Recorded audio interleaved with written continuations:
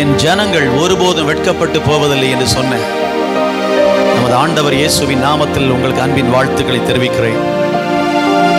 June மாதம் 2வது ஞாயிற்றுக்கிழமை ஆண்டவரை ஆராதிக்க தேவன் கொடுத்த கிருபைக்காய் கர்த்தருக்கு ஸ்தோத்திரம்.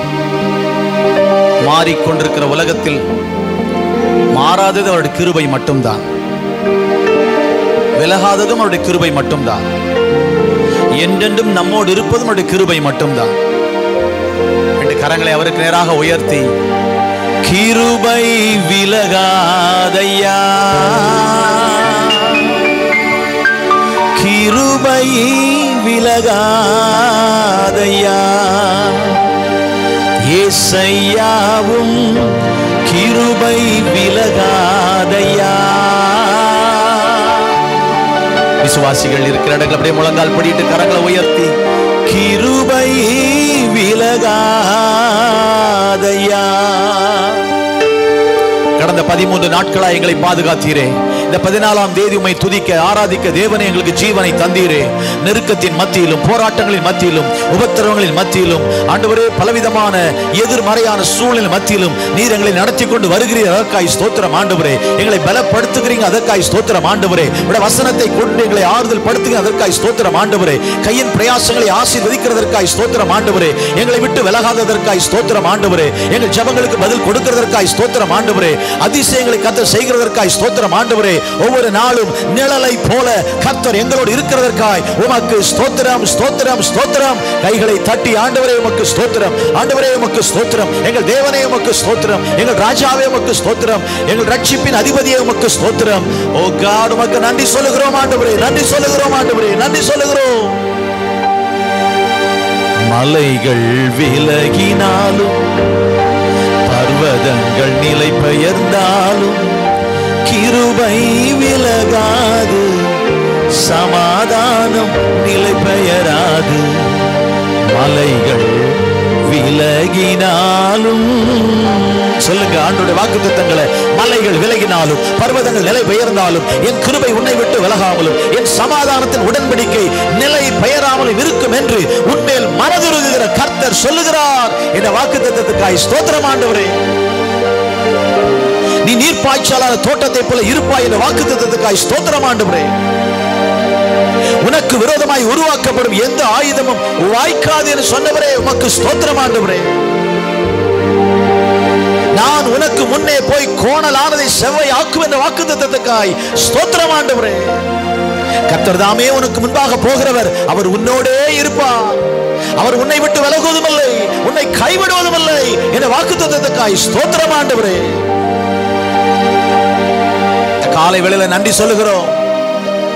சபை, குடும்பங்கள், விசுவாசிகள், பிள்ளைகள், பெரியவர்கள், வாலிபர்கள், ஆண்கள், பெண்கள், தாய்மார், தகப்பன்மார், உள்ளூர்ல வெளியூர்ல வெளிநாடுல எல்லாரையும் தேவன் பாதுகாத்து வருகிறதற்காய் ஸ்தோத்திரம். நம்முடைய செட்டைகளுக்குள் மறைத்துக் கொள்கிறதற்காய் ஸ்தோத்திரம். விக்கினங்கள் கடந்து போக மட்டும் நீர் எங்களுக்கு பாதுகாப்பாய் இருக்கிறதற்காய் ஸ்தோத்திரம். சிலுவையின் ரத்தத்தை எங்கள் மேல் தெளித்திருக்கிறதற்காய் ஸ்தோத்திரம். சங்கார தூதனும் அழிவு நாசங்களும் எங்களை கடந்து போகிறதற்காய் ஸ்தோத்திரம். நாமம் இன்றைக்கு மகிமைப்படுவதாக. எங்களுக்காக யாவையும் செய்கிற தெய்வமே, உமக்காக நாங்கள் எதையாவது செய்ய எங்களுக்கு கிருபை தார். என் ஜனங்கள் ஒருபோது வெட்கப்பட்டு போவதில்லை. My people shall never be ashamed. உடைய வசனம் ஒரு நாள் பொய்யாய் போகாது. வானம் ஒளிந்தாலும் பூமி ஒளிந்து போனாலும் உடைய வார்த்தைகள் ஒளிந்து போவதில்லை. மாறாத வார்த்தைகளுக்காய் ஸ்தோத்திரம். அவைகளை உறுதியாய் நாங்கள் பற்றிக் கொள்கிறோம். இந்த ஆராதனையில் இணைந்திருக்கிற அனைவரையும் ஆசீர்வதிங்க. ஆராதனையை பார்க்கிற அனைவரையும் ஆசீர்வதிங்க. இதை ஒரு நிகழ்ச்சியாய் பாராதபடி இந்த ஆராதனை இணைந்து ஆராதிக்க கிருபை தாங்கப்பா. தூரத்திலும் பக்கத்திலும் இருந்து இந்த ஆராதனை இணைந்து ஆராதிக்கிற அனைவர் மேலும் ஒரு விசேஷ கிருபை இன்றைக்கு இறங்குவதாக. தகப்பனே, நீங்க இல்லாம ஒரு வாழ்க்கை இல்லப்பா, உங்க கிருபை இல்லாம ஒரு வாழ்க்கை இல்லப்பா. அந்த விலகாத கிருபைக்காக ஸ்தோத்திரம். உடைய நாமம் இன்றைக்கு மகிமைப்படட்டும். தொடர்ந்து எங்களுக்கு முன்னே போகிறதற்காக ஸ்தோத்திரம். இந்த நாளில் முழு உலகத்தில் நடக்கிற ஆராதனைகளுக்காய் ஸ்தோத்திரம். எங்கள் இந்திய தேசத்தில் நடக்கிற எல்லா ஆன்லைன் சர்வீசஸ்க்காய் ஸ்தோத்திரம். எங்க தமிழ்நாட்டில் நடக்கிற ஆராதனைகள், எங்கள் செங்கல்பட்டு மாவட்டத்தில் நடக்கிற ஆராதனைகள், மதுராந்தகம் தாலுகாவில் நடக்கிற ஆராதனைகள், இந்த டவுன்ல நடக்கிற ஆராதனைகள், எல்லா ஆராதனைகளிலும் ஆண்டவர் மகிமைப்படுவீராக. எப்படியாகிலும் சிலர் உம்மை அறிந்து கொள்ள அநேகருடைய பெயர்கள் ஜீவ புஸ்தகத்தில் எழுதப்பட கர்த்தர் உதவி செய்யும். உடைய நாமம் மகிமைப்படட்டும். எங்களுக்கல்ல கர்த்தாவே, எங்களுக்கல்ல உடைய நாமத்திற்கே மகிமை உண்டாவதாக. இயேசுவின் நாமத்தில் வேண்டுகிறோம் பிதாவே, ஆமென். உட்காரலாம். கர்த்தருடைய நாமத்தை பாடி துதித்து ஆராதித்து மகிமைப்படுத்தலாம். கர்த்தர் நம்மை ஆசீர்வதிப்பார். கர்த்தருக்கு ஸ்தோத்திரம்.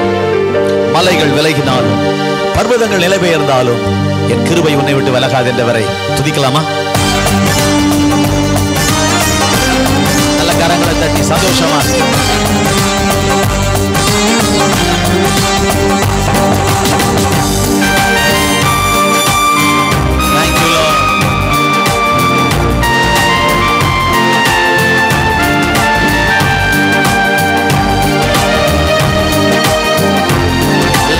தட்டி சந்தோஷமா கர்த்தரை ஆராதிக்கலாம்.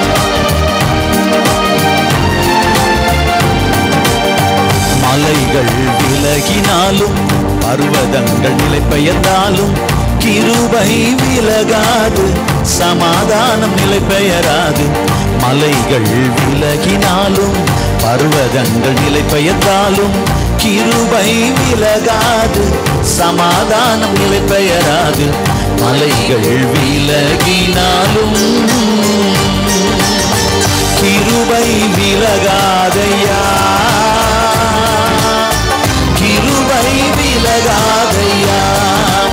இசையாவும் கிருபை விலகாதையா. கரங்களை தட்டி கிருபை விலகாதையா. சேர்ந்து பாடுவோம். மலைகள் விலகினாலும் பர்வதங்கள் நிலை பெயர்ந்தாலும் கிருபை விலகாது, சமாதானம் நிலை பெயராது. மலைகள் விலகினாலும்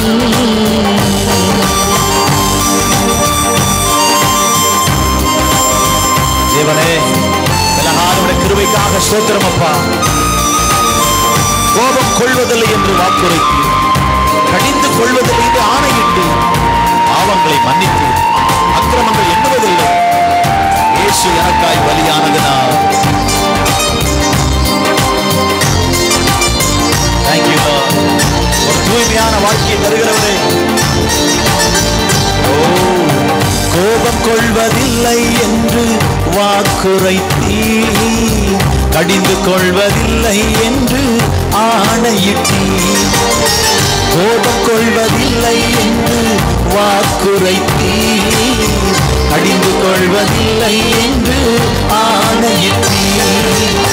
பாவங்களை மன்னித்தீர், அக்கிரமங்கள் எண்ணுவதில்லை.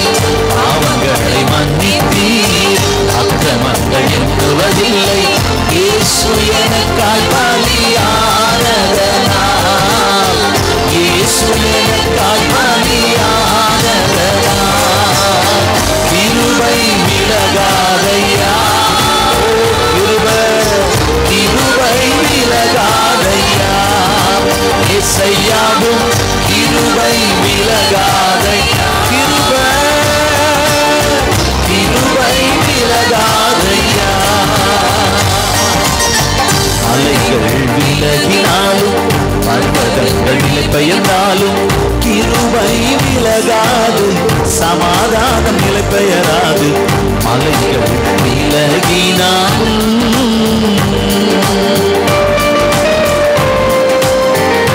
நீதியினால் ஸ்திரப்படுவேன்.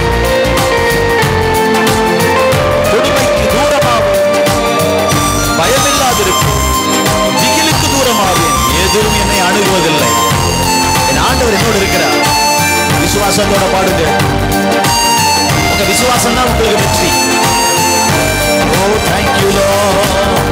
நீதியினால் நான் ஸ்திரப்படுவேன், கொடுமைக்கு நான் தூரமாவேன். நீதியினால் நான் ஸ்திரப்படுவேன், கொடுமைக்கு நான் தூரமாவேன். பயமில்லாதிருப்பேன், திகிலுக்கு தூரமாவேன். பயமில்லாதிருப்பேன், திகிலுக்கு தூர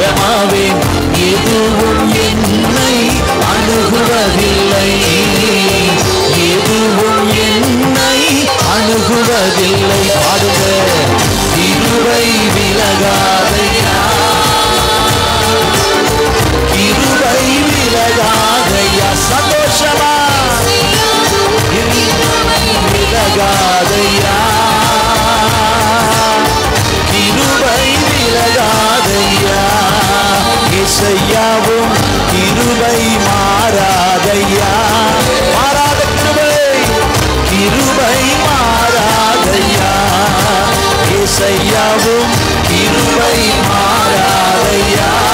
மாறாத கிருபைக்காக கிருபை மாறாதையா. போதுமையா கிருபை போதுமையா. கிருபை பாடுங்க எல்லாரும் சேர்த்து. கிருபை போதுமையா. கிருபை போதுமையா.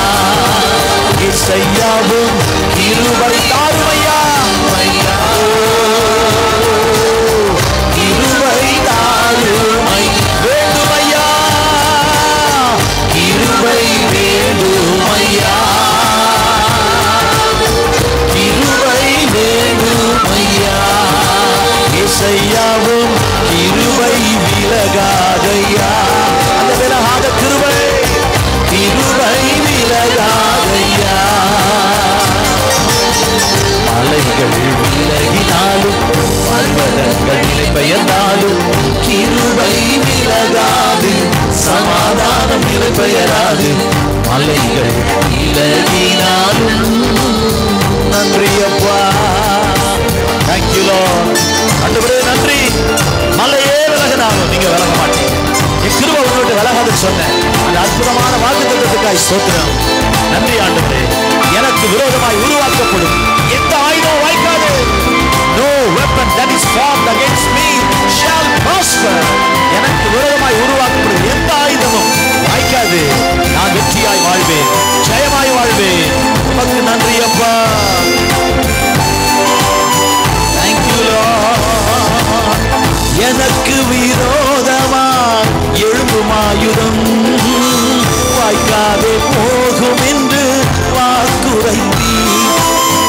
எனக்கு விரோதமாய் எழும்பும் ஆயுதம் வாய்க்காதே போகும் என்று வாக்குரைத்தீர். எனக்கு விரோதமாய் நியாயத்தில் எழும்பும் நாவை. எனக்கு விரோதமாய் நியாயத்தில் எழும்பும் நாவை குற்றப்படும்படி செய்திடுவீர். குற்றப்படும்படி செய்திடுவீர். கிருபை விலகாதையா. கிருபை விலகாதையா. இசையாவும் கிருபை விலகாதையா. கிருபை விலகாதையா. இசையாவும் கிருபை போதுமையா. பாடுங்க. கிருபை போதுமையா. இசையாவும் கிருபை தாருமையா. கிருபை தாருமையா. இசையாவும் கிருபை வேண்டுமையா. கிருபை வேண்டுமையா. இசையாவும் கிருபை போதுமையா. கிருபை போதுமையா. மலைகள் விலகினாலும் பர்வதங்கள் நிலை பெயர்ந்தாலும் கிருபை விலகாது. சமாதானம் நிலை பெயராது. மலைகள் விலகினாலும் பர்வதங்கள் நிலை பெயர்ந்தாலும் கிருபை விலகாது. சமாதானம் நிலை பெயராது. மலைகள் விலகினாலும். கரங்களை தட்டி அந்த விலகாத கிருபைக்காக நன்றி நன்றி நன்றி. லஹமரதுனா ஷஹரபா லிமரதனமோ ரிபலா ஷங்கரன கதுரபோ. ஹalleluya. அந்த கிருபை கிருபை விலகாதையா. கிருபை போதுமையா. கிருபைனா என்ன? கிருபை என்றால் என்ன? தண்டிக்கப்பட வேண்டிய ஒருவனுக்கு விடுதலை கிடைக்கும் போது அது கிருபை. 100% அவன் குற்றம் செய்து தண்டிக்கப்பட வேண்டியவன். அவனுக்கு விடுதலை கிடைக்க வாய்ப்பே இல்லை. விடுதலை கிடைக்க வாய்ப்பே இல்லை. அப்படிப்பட்ட நிலையில் அவனுக்கு ஒரு விடுதலை கிடைக்கிறது. அதுதான் கிருபை. தகுதி இல்லாத ஒருவனுக்கு காண்பிக்கிற இரக்கம் தான் கிருபை. கர்த்தருக்கு ஸ்தோத்திரம். கிருபை அதுதான் தேவன் நம்மேல் வைத்திருக்கிற மகா பிரிய. கர்த்தருக்கு ஸ்தோத்திரம். தன்னுடைய வாழ்க்கையில மிகப்பெரிய ஒரு முரடனாய், திருடனாய், கடைசியில் ஒரு கொலைகாரனாய் மாறின ஒரு மனிதர் ஒரு காவல்துறை அதிகாரியை கொன்றதினால் காவல்துறையினால் பிடிக்கப்பட்டு சிறைச்சாலையில் வைக்கப்பட்டு அவருக்கு மரண தண்டனை, தூக்கு தண்டனை. அவரோடு 6 பேர், 5 பேரை தூக்கில் போட்டுவிட்டார்கள் ஒவ்வொரு நாளாக. கடைசியாக ஜனாதிபதி தான் கடைசியாக ஒரு கருணை மனு கொடுத்தால் அதை பரிசீலித்து அவர் நினைத்தால் விடுதலை செய்யலாம். அதுவும் நிராகரிக்கப்பட்டு விட்டது. அடுத்து இவர்தான் சாக வேண்டும். ஆனால் அந்த சிறைச்சாலையில் இருக்கும்போது ஆண்டவரை அறிந்து கொண்டதனால் அடுத்து மரணம். தன்னோடு இருந்த 5 பேரும் மரித்து போனார்கள், தூக்கில் போட்டாச்சு. இவர் ஒருவர் தான் இருக்கிறார். அடுத்து அவருக்கு தூக்கில் போட்டு சாக வேண்டும், மரணத்தை எதிர்பார்த்து கொண்டிருக்கிறார். எல்லா மனுக்களும் நிராகரிக்கப்பட்டு எந்த விதத்திலும் விடுதலை கிடைக்க வாய்ப்பில்லை. திடீரென்று அது அக்டோபர் 2ஆம் தேதி காந்தி ஜெயந்தி வருகிறது. அன்றைக்கு காலையில விடியற் காலம் 3 மணிக்கு ஒரு ஆர்டர் வருது. தூக்கு தண்டனை கைதிகளை ஆயுள் தண்டனை கைதிகளாய் மாற்றி விடலாம். தன்னோடு இருந்த 5 பேரும் செத்து போன பிறகு இவர் தூக்கு தண்டனை எதிர்பார்த்து கொண்டிருக்கிறார். அப்படி ஒரு ஆர்டர் வந்த போது கைதிகளை ஆயுள் தண்டனை கைதிகளாய் மாற்றி விடலாம் போது இவரை கடைசியாக தூக்கில போட வேண்டிய நேரம் வருகிறது. காலையில வந்து சொல்லுகிறார்கள், உனக்கு விடுதலை வா. நம்ப முடியவில்லை. எல்லாரையும் அப்படித்தானே சொல்லி கூட்டிக் கொண்டு போவீர்கள். எல்லா தூக்கு தண்டனை கைதிகளையும் உங்களுக்கு விடுதலை என்று தானே சொல்லி கொண்டு போவீர்கள். மனநிலை பாதிக்கப்பட்டிருப்பார்கள். என்னையும் ஏன் ஏமாற்றுகிறீர்கள்? நான் சாக ரெடியா இருக்கேன். இல்லப்பா, உனக்கு விடுதலை தான் எனக்கு இல்லையே. ஜனாதிபதியிடம் கொடுத்த கருணை மனு நிராகரிக்கப்பட்டு விட்டதே. I have no way to escape. எனக்கு மரணம் தான், ஏன் என்னை ஏமாற்றுகிறீர்கள் கேட்டாராம். கடைசியாக தூக்கில போட வேண்டிய நேரமெல்லாம் கடந்து, நேரமெல்லாம் தாண்டி காலை விடிந்து வெளியே குடும்பத்தினர் பிரேதத்தை வாங்கி கொண்டு போவதற்கு காத்திருக்கிறார்களாம். தூக்கில் போட்ட பின்பு அந்த மரணத்தில் சரீரத்தை கொண்டு போய் காத்திருக்கிறார்கள். ஆனா இவர் உயிரோட வெளியே வருகிறார். எல்லாருக்கும் ஆச்சரியம், எப்படி இது நடந்தது? தூக்கு தண்டனை கைதிகளுக்கு ஆயுள் தண்டனையாய் மாற்றி தண்டனையை குறைத்து அரசாங்கம் ஒரு உதவி செய்திருக்க. இவரோட இருந்த 5 பேரும் இறந்து போனாங்க. இவர் அடுத்து இறந்து போயிருக்கணும். ஆனா ஆண்டவருடைய கிருபை இவருக்கு ஒரு ஜீவனை கொடுத்து அதன் பிறகு 13-14 வருடங்கள் சிறைச்சாலையில் அந்த ஆயுள் தண்டனை கைதியாயிருந்து நன்னடத்தையில் வெளியே வந்து ஆண்டவருக்கு ஸ்தோத்திரம், ஒரு பெரிய ஊழியக்காரனாய் கர்த்தர் அவரை மாற்றினார். கைவிட்டு ஒரு அல்லேலூயா சொல்லலாம். அதுதான் கிருபை. அதுதான் கிருபை. எப்படி நடக்கும் தெரியாது, வழியே இல்லையே, பரவாயில்ல. தேவன் தமது கிருபையை கொடுத்தார்னா ஒரு வழி திறக்கும். ஒரு அல்லேலூயா சொல்றீங்களா? நமது வாழ்க்கையில எத்தனையோ சந்தர்ப்பங்களில் நமது வாழ்க்கை முடிந்து போயிருக்க வேண்டும். நம்முடைய வாழ்க்கைக்கு முற்றுப்புள்ளி வைக்க பிசாசு நினைத்தான். ஆனால் நம்முடைய முடிவை தான் கர்த்தர் ஆரம்பமாய் மாற்றினார். நம்முடைய முடிவை ஆண்டவர் ஆரம்பமாக மாற்றி ஒரு புது வாழ்க்கை தந்திருக்கிறார். கரங்களை உயர்த்தி அந்த கிருபைக்காக. நீர் என்னை தேடி வராதிருந்தா நான் என்றோ மரிச்சிருப்பே. உன் கிருபை என்னில் தராதிருந்தா நான் என்றோ அழிஞ்சிருப்பேன். பாடலாமா? Thank you Lord, thank you Lord, hallelujah, thank you Lord, glory. அந்த கிருபை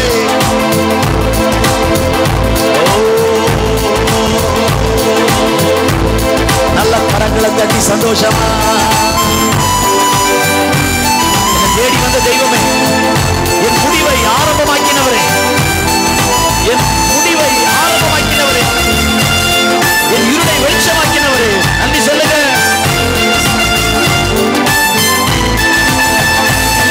என் தேவா, என் ராஜா, உன் கிருபை போதுமே.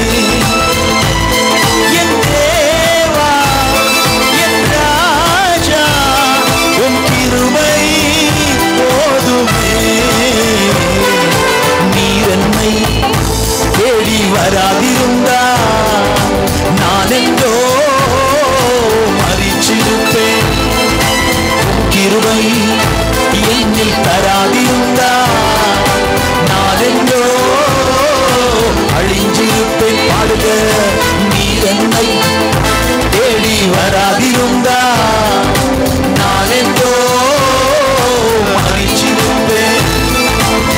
கிருபை என்னை வராதிருந்தா நான் என்றோ அழிஞ்சிருப்பேன். என் தேவா, என் ராஜா, உம் கிருபை போதுமே. என் தேவா, என் ராஜா, உம் கிருபை போதுமே. நீர் என்னை பாடுக தேடி வராதிருந்தா நான் என்றோ மறிச்சிருப்பேன். உக்கிருபை என்னில் வராதிருந்தா தகப்பனே நான் என்றோ அழிந்திருப்பேன். எசப்பா, என் வாழ்க்கையில நீங்க வந்தது எவ்வளவு பெரிய வெளிச்சம், எவ்வளவு பெரிய சந்தோஷம், எவ்வளவு பெரிய மகிழ்ச்சி, எவ்வளவு பெரிய ஆரம்பம். தேங்க்யூ. நீங்க மட்டும் வரலன்னா என் வாழ்க்கை முடிஞ்சு போயிருப்பா. வந்தீங்க, நன்றி.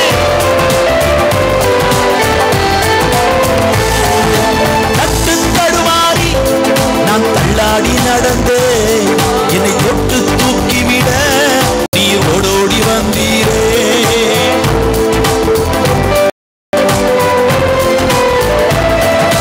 தட்டு தடுமாறி நான் தள்ளாடி நடந்து என்னை தொட்டு தூக்கிவிட நீர் ஓடோடி வந்தீரே. அன்பே எந்த நாருயிரே ஆயுள் முழுதும் ஆராதிப்பேன்.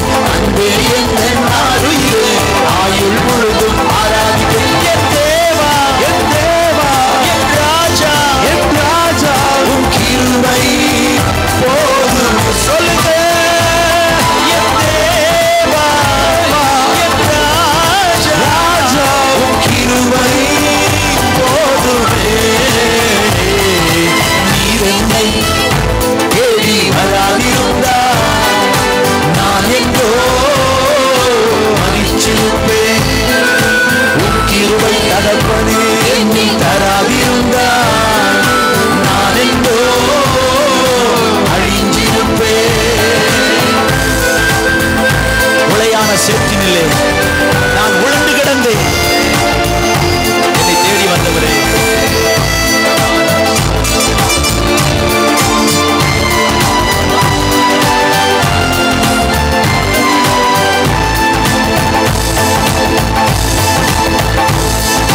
உளையான சேற்றினிலே நான் உழந்து கிடந்தேன். உன்னதத்தின் தேவா என்னை உயர்த்தி வைத்தீரே. ஒரு சேற்றில கிடந்த என்னை உயர்த்தி இன்னைக்கு கண்ணாலையில வைத்திருக்கிறீங்களப்பா. நன்றி. தேங்க்யூ. உளையான சேற்றினிலே நான் உழன்று கிடந்தேன். உன்னதத்தின் தேவா என்னை உயர்த்தி வைத்தீரே. அன்பே எந்த நாருயிரே ஆயுள் முழுதும் ஆராதிப்பேன்.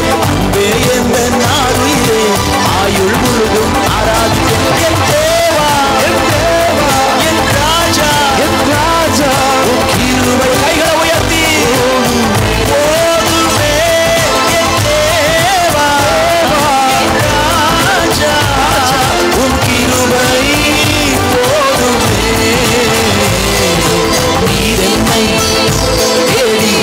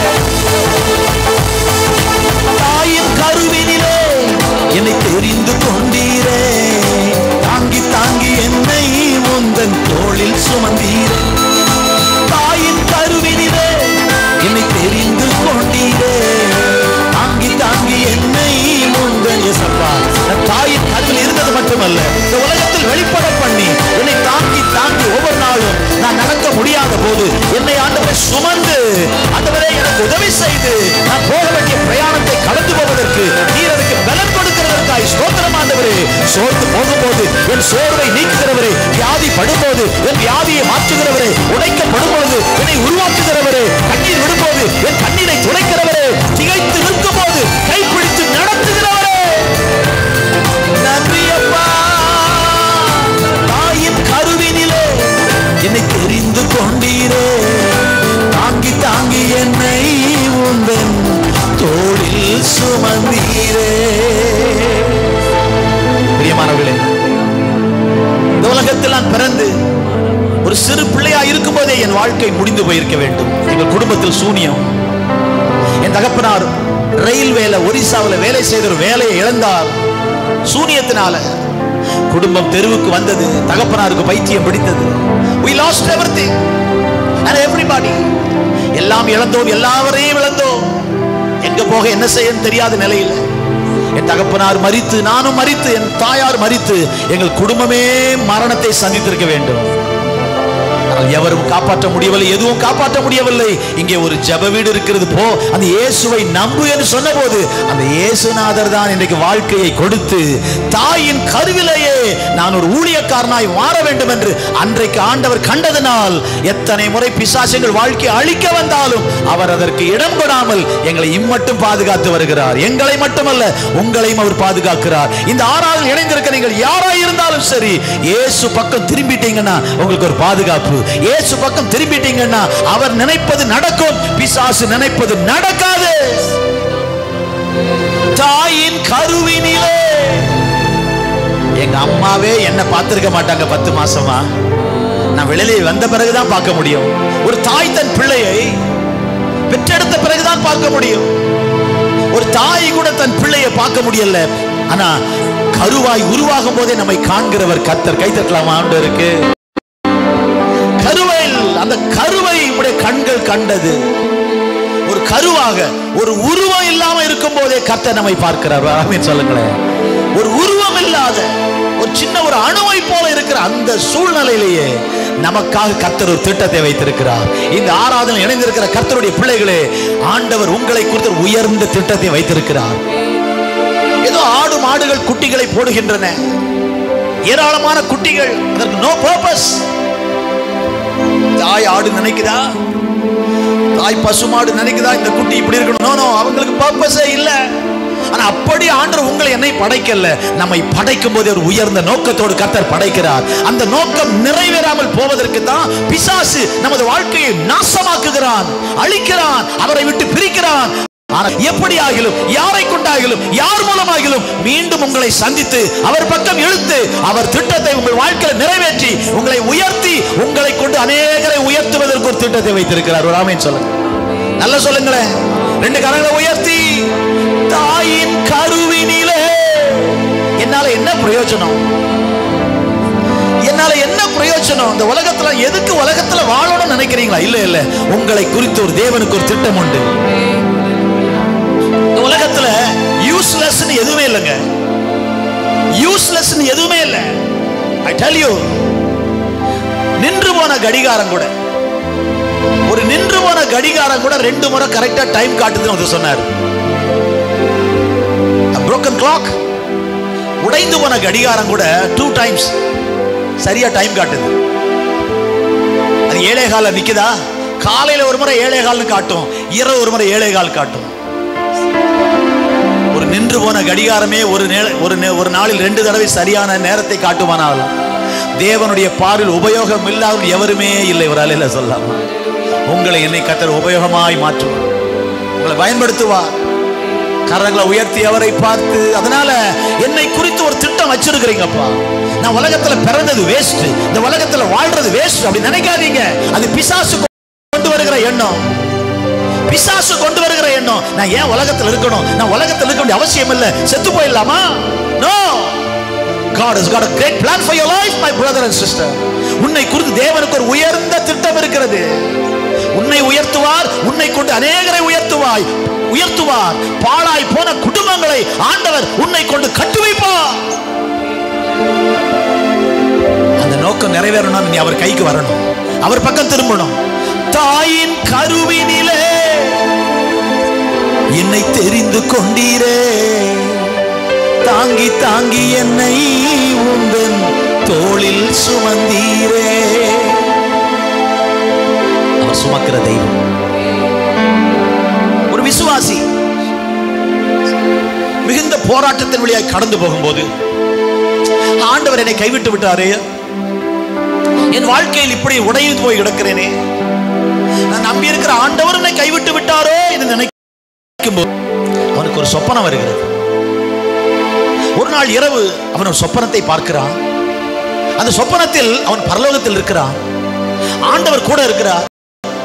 அவன் பரலோகம் போய் இருக்கிறான். அப்பொழுது பரலோகம் போன போது ஆண்டவர் கூட இருக்கும்போது பூலோகத்தில் அவன் வாழ்ந்த வாழ்க்கையை ஆண்டவர் காண்பிக்கிறார். எப்படி? ஒரு கடற்கரையை காண்பிக்கிறார். ஒரு கடற்கரையை காண்பிக்கும் போது அந்த கடற்கரையில ஆண்டவர் கேட்கிறார், மகனே, நீ பூமியில வாழ்ந்த வாழ்க்கை உனக்கு ஞாபகம் வருகிறதா? அந்த கடற்கரையில் ஒரு மனிதன் தனியாய் நடந்து போன 2 காலடி தடங்கள் கொஞ்சம் தூரம் தெரிகிறது. அது என்ன என்று அவன் கேட்க ஆண்டவர் சொல்ல, மகனே, அந்த முதலாவது தெரிகிற ஒரு மனிதன் நடக்கிற 2 காலடி தடங்கள் அது உன்னுடைய காலடி தடம். கொஞ்ச தூரம் போன பின்பு 2 பேர் சேர்ந்து நடக்கிற 4 காலடி தடங்கள் தொடர்ந்து தெரிகிறது. அது கொஞ்ச தூரம் போன பின்பு மீண்டும் ஒருவர் மட்டும் நடக்கிற 2 காலடி தடங்கள் தெரிகிறது கடற்கரையில்.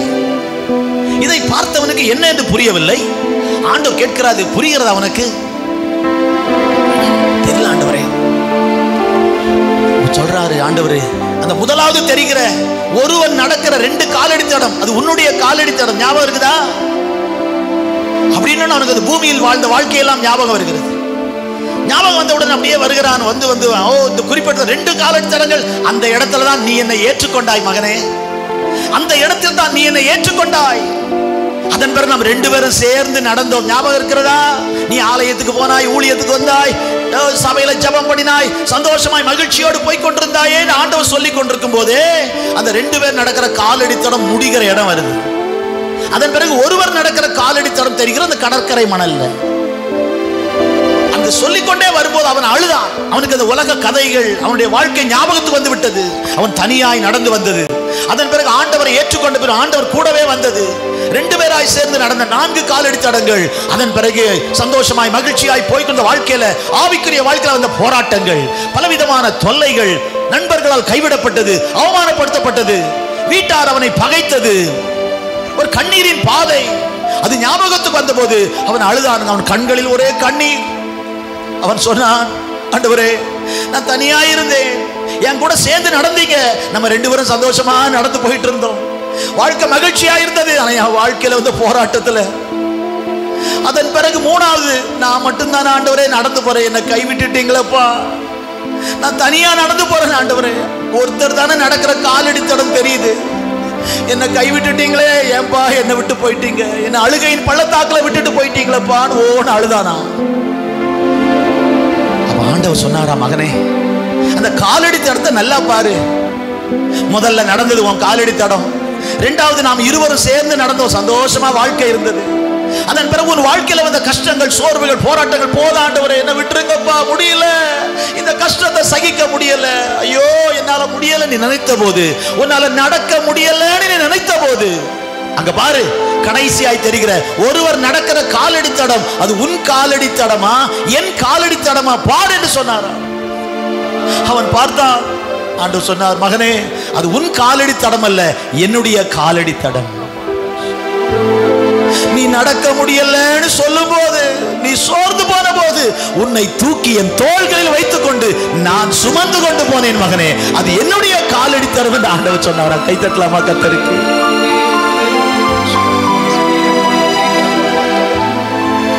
கண்ணீரில் நான் மிதந்த போது கண்ணீரை துடைத்து நின்ற தேவனே, கலங்கியே நின்ற எந்த வாழ்வில் தூக்கியே சுமந்து சென்ற தேவனே, என்னை தூக்கியே சுமந்து சென்ற தேவனே,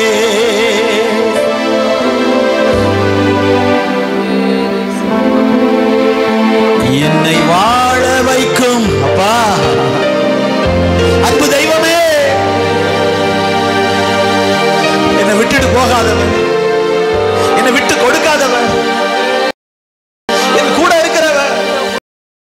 கண்ணீரின் பாதையில, நெருக்கத்தின் பாதையில, நெருக்கத்தின் பாதையில, அழுகையின் பாதையில, வேதனையின் பாதையில, உடைக்கப்பட்ட நிலையில அழுகையும் கண்ணீருமா இருக்கிறதா வாழ்க்கை? ஆண்டவர் கைவிட்டு விட்டாரோ நினைக்கிறீங்களா? இல்ல, அவர் தூக்கி சுமக்கிற தெய்வம். அவர் தூக்கி சுமக்கிற தெய்வம். தூக்கியே சுமந்து சென்ற தேவனே. கையை உயர்த்தி நன்றி அப்பா. கண்ணீரில் நான் மிதந்த போது கண்ணீரை துடைத்து நின்ற தேவனே. எத்தனையோ பேர் கண்ணீர் விட வச்சாங்க, ஆனால் கண்ணீரை துடைத்த தெய்வம். கைத்தட்டி நன்றி சொல்லுங்க. நன்றி நன்றி நன்றி அப்பா. ஸ்தோத்திரம் அப்பா. தகப்பனே உமக்கு ஸ்தோத்திரம். Many have broken my life, but you built my life, oh God. நீங்க வாழ்க்கையை கட்டுனீங்க ஆண்டவரே. Out of a brokenness, உடைந்த நிலையில என்னை உருவாக்குகிற தெய்வமே. You have created a new vessel out of a broken vessel. உடைந்து போன பாத்திரத்திலிருந்து ஒரு புதிய பாத்திரத்தை உருவாக்கின தெய்வமே. நீங்க இல்லாத ஒரு நிமிஷம் கூட என்னால நினைச்சு பார்க்க முடியல.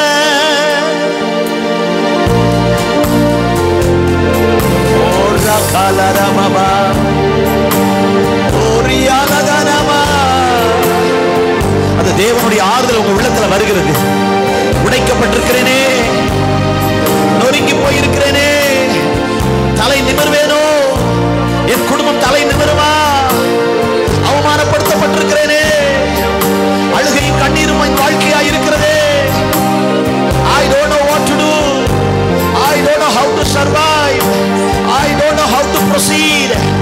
Oh, I don't know what to do. என்ன செய்யணும் தெரியல, எப்படி வாழணும் தெரியல, குழப்பத்தில் இருக்கிறேன், வேதனையில் இருக்கிறேன், என்ன செய்யணும் தெரியல. பயப்படாதீங்க, உங்களை வாழ வைக்கிற தெய்வம் ஒருவர் இருக்கிறார்.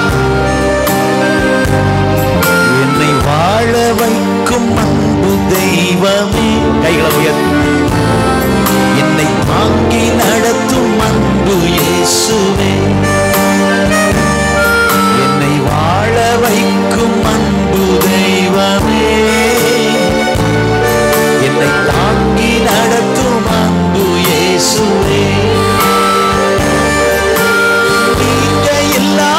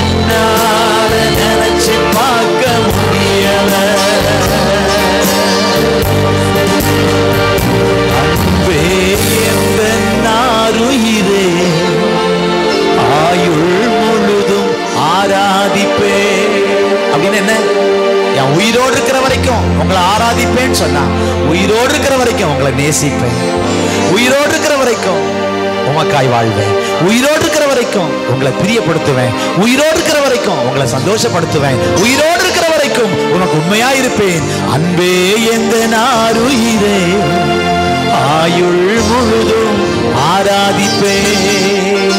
என் தேவா என் ராஜா உன் கிருபை போதுமே. தகப்பனே, இந்த நல்ல நாளிலும் எங்களுக்கு தருகிற சந்தோஷம், சமாதானம், ஆறுதல், நம்பிக்கை, பலன், hope. Lord, we thank you for the blessed hope. எதை நினைத்து நாங்கள் கவலைப்பட தேவையில்லை, எதை நினைத்து அழ தேவையில்லை. எது இருந்தாலும் சரி, எது போனாலும் சரி, ஆண்டவரே, வாழ்க்கையின் இறுதி வரை எங்களோடு இருக்கிற ஒரு தெய்வம் எங்களோட இருக்கிறது. ஸ்தோத்திரம்.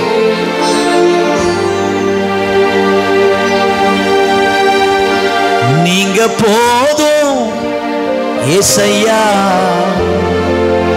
உங்க சமூகம் எனக்கப்பா. இந்த அனுபவத்தோட ஒரு நாள் வாழ உதவி செய்.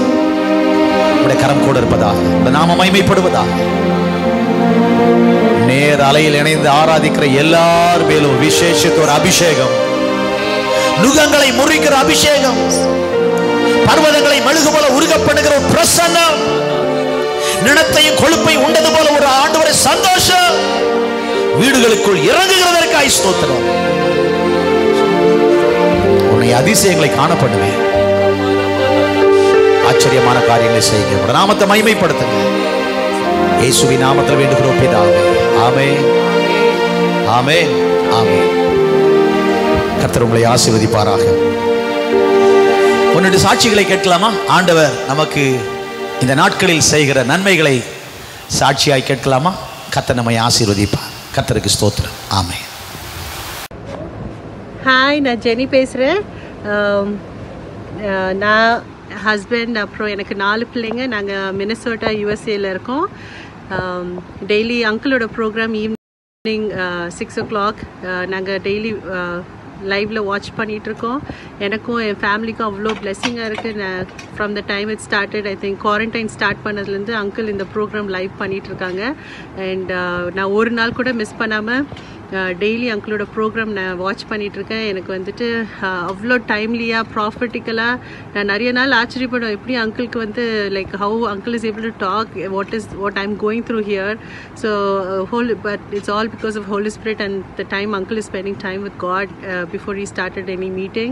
So through Holy Spirit, God has been talking to me through uncle's message, and thank you uncle for doing this meeting. எனக்கு ரொம்ப ஆசீர்வாதமாக இருக்குது எனக்கும் என் ஃபேமிலிக்கும். அண்ட் ரீசெண்டாக நீங்கள் வந்து ஈவினிங் கூட இந்த மீட்டிங்கை ஸ்டார்ட் பண்ணியிருக்கீங்க, உங்களோட டைம் ஈவினிங்கில். ஸோ அது எங்களுக்கு வந்து இங்கே காலையில், ஸோ த டைம் எங்களுக்கு வந்து நாங்கள் டே ஸ்டார்ட் பண்ணுறதுக்கு முன்னாடி நாங்கள் வந்து அந்த மீட்டிங்கெல்லாம் அட்டென்ட் பண்ணிவிட்டு தென் வி ஸ்டார்ட் த டே. அது கூட எங்களுக்கு ஒரு பெரிய குடும்ப ஜெபம் பண்ணி ஸ்டார்ட் பண்ணுற மாதிரி எங்களுக்கு ரொம்ப ஆசீர்வாதமாக இருக்குது. அண்ட் நிறைய நாள் நான் வந்து என் ஃப்ரெண்ட்ஸ்கிட்ட, ஃபேமிலி கூட ஷேர் பண்ணியிருக்கேன். எப்படி நான் வந்து ரொம்ப ஆச்சரியப்பட்டிருக்கேன், எப்படி அங்கிள் இவ்வளோ டைமிங்காக எனக்கு வந்துட்டு இந்த மெசேஜ் எனக்கு வந்து ஆண்டவர் எனக்கு கூட அங்கிளுக்கு மெசேஜ் மூலமாக எனக்கு நிறைய நாள் பேசியிருக்காங்க. அண்ட் ரொம்ப தேங்க்ஸ் அங்கிள். அண்ட் இன்னும் இதை கன்னியூ பண்ணுங்க, நிறைய பேருக்கு ஆசீர்வாதமாக இருக்கும். இதை பெரிய லெவலில் காட் வில் பிளஸ். அண்ட் எங்களுக்கு ஒரு பெரிய பிளெஸ்ஸிங்காக இருக்குது. ரொம்ப நன்றி. And thank you. பாய். கர்த்தருடைய பரிசுத்த நாமத்துக்கு ஸ்தோத்திரம். நான் மதுராந்தகம் பவரேஜ் சர்ச்சு விசுவாசி. நான் மதுராந்தகம் காந்தி நகரில் வசித்து வருகிறேன். எனக்கு இந்த மாதம் 1ஆம் தேதியிலேருந்து அதிகப்படியான தலைவலி இருந்தது. ரொம்ப கஷ்டப்பட்டுட்டு இருந்தேன். போன சனிக்கிழமை அன்னைக்கு 16ஆம் தேதி அன்று பாஸ்டிங் ப்ரேயரில் நான் எங்கள் வீட்டில் காந்தி நகரில் இருந்து எனக்கு அன்றைக்கி பார்க்கறதுக்கு லைவாக வாய்ப்பு கிடைக்கல. பாஸ்டர் ஜோம் பண்ணிகிட்டு இருக்காங்கம்மான்னு என் மக கணவர் வீட்டில், மாமியார் வீட்டில் இருந்தாங்க. அவங்க இருக்கிறது ஒரு 25 30 கிலோமீட்டர். அங்கேருந்து எனக்கு ஃபோன் பண்ணி, இது பாருங்கம்மா, நான் பாஸ்டர் எப்போ இந்த மாதிரி ப்ரேயர் பண்ணுறாங்க, நான் டிவி கிட்ட கொண்டு போகிறேன் ஃபோனை, நீ அப்படியே லைனில் இருமான்னு சொன்னாங்க. நானும் ஃபோனை வச்சுட்டு இருந்தேன். அந்த நேரம் கரெக்டாக நான் காதில் ஃபோன் வைக்கிறேன். அந்த சமயம் பார்த்து பாஸ்டர் சொல்கிறாங்க, இது மாதிரி தலைவலியெல்லாம் உங்களுக்கு பரிபூர்ணமாக இதோட விடுதலை ஆண்டவர் தராங்க, விசுவாசத்தோடு நானும் ஜெபம் எடுத்ததை பாஸ்டர் சொல்கிற அந்த நேரம் எனக்கே சொன்ன மாதிரி அதை நான் உணர்ந்து ஆண்டவர் அன்னைக்கு எனக்கு அன்னிலேருந்து இன்ன வரல கர்த்தருடைய கிருபையினால் எனக்கு தலைவலி இல்லாமல் ஆண்டவர் சுகம் கொடுத்த தெய்வத்துக்கு கொடாகோடி ஸ்தோத்திரம். ஜெபம் பண்ண பாஸ்டருக்கு நன்றி. என்னை சாட்சியாக இருக்கணும். என்னை இயேசு சாமிக்கு கொடாகோடி நன்றி. தேங்க்யூ. கர்த்தர் நாமத்துக்கு ஸ்தோத்திரம். இந்த டாக்டர் நாட்களில் கர்த்தர் எங்களுக்கு 3 அற்புதத்தை செய்தார்.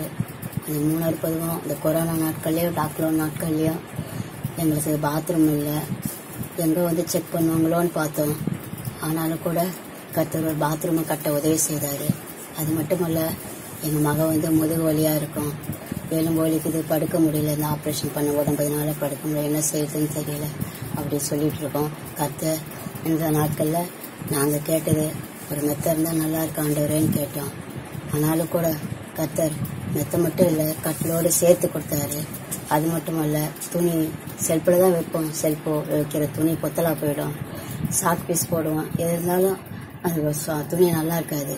ஆனால் கர்த்தர் அந்த ஒரு பீரோ ஒன்று வாங்கி கொடுத்தாரு. இந்த 3 அற்புதத்தை செய்த கர்த்தருக்கு நன்றி, கொடாகோடி ஸ்தோத்திரம்.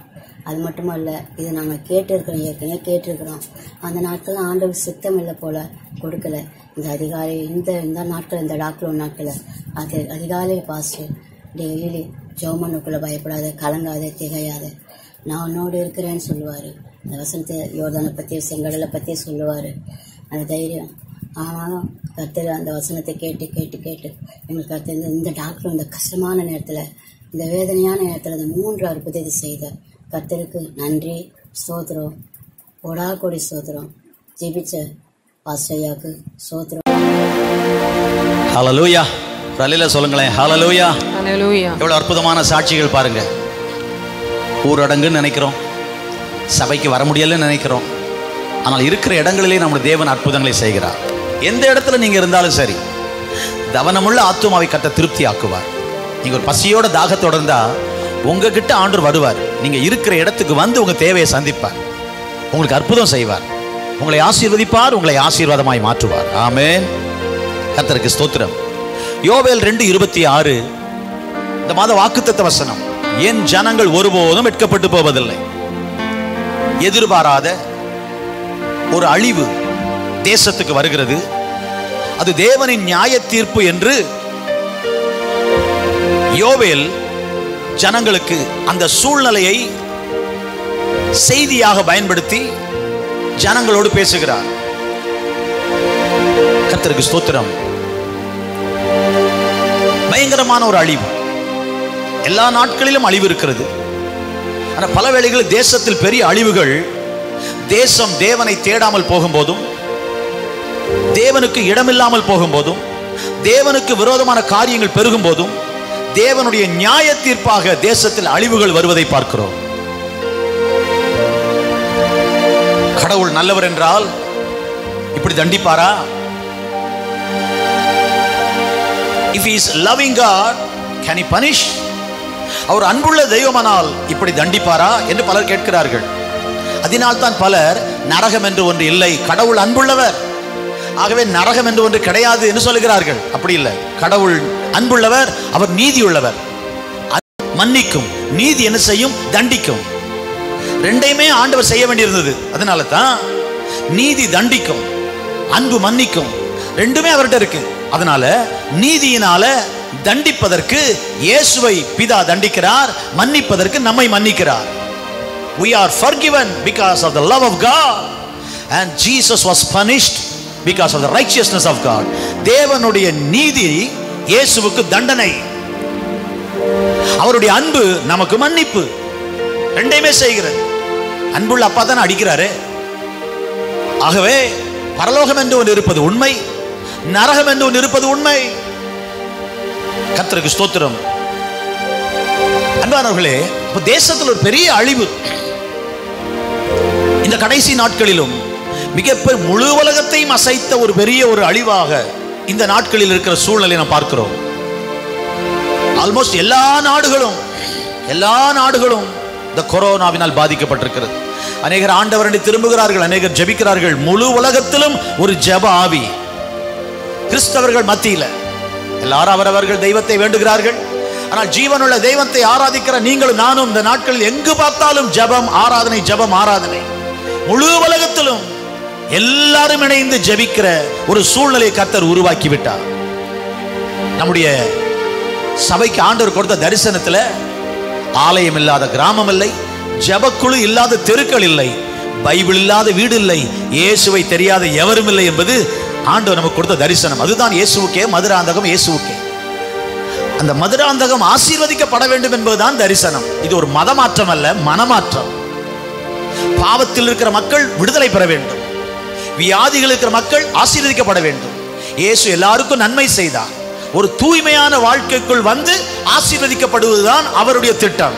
ஆகவே பாவத்தை விட்டு பரிசுத்தமான பாதைக்கு வந்து அந்த பரிசுத்த பாதையில் நடந்து அவர் வைத்திருக்கிற ஆசீர்வாதங்களை பெற்றுக்கொள்ள வேண்டும் என்பது அவருடைய சித்தம். அதைத்தான் சொல்லிக் கொடுக்கிறோம், அதைத்தான் வேதம் சொல்லுகிறது. எவரையும் மதம் மாற சொல்லவில்லை, மனதில் மாற்றம், மனம் திரும்புங்கள். அதுதான் இயேசுவின் முதல் பிரசங்கம். யோவான் ஸ்நானகரின் முதல் பிரசங்கமும் மனம் திரும்புங்கள், ரிப்பென்ட். ரிலிஜியன்ல மாற்றுங்கன்னு சொல்லல, ஹார்ட்டை மாற்றுங்க, இருதயத்தை மாற்றுங்க. கர்த்தருக்கு ஸ்தோத்திரம். அந்த இருதயம் எல்லா பாவத்துக்கும் காரணமாக இருக்கிறது. நீங்க மார்க்கு சுவிசேஷம் 7ஆம் அதிகாரத்தை வாசித்தீங்கன்னா இருதயத்திலிருந்து தான், மார்க் 7:20-21 வாசித்தீங்கன்னா எல்லாவற்றை பார்க்கலும் இருதயம் தான் எப்படி இருக்குது, அது ரொம்ப திருக்குள்ளதா இருக்குது, பொல்லாததா இருக்குது.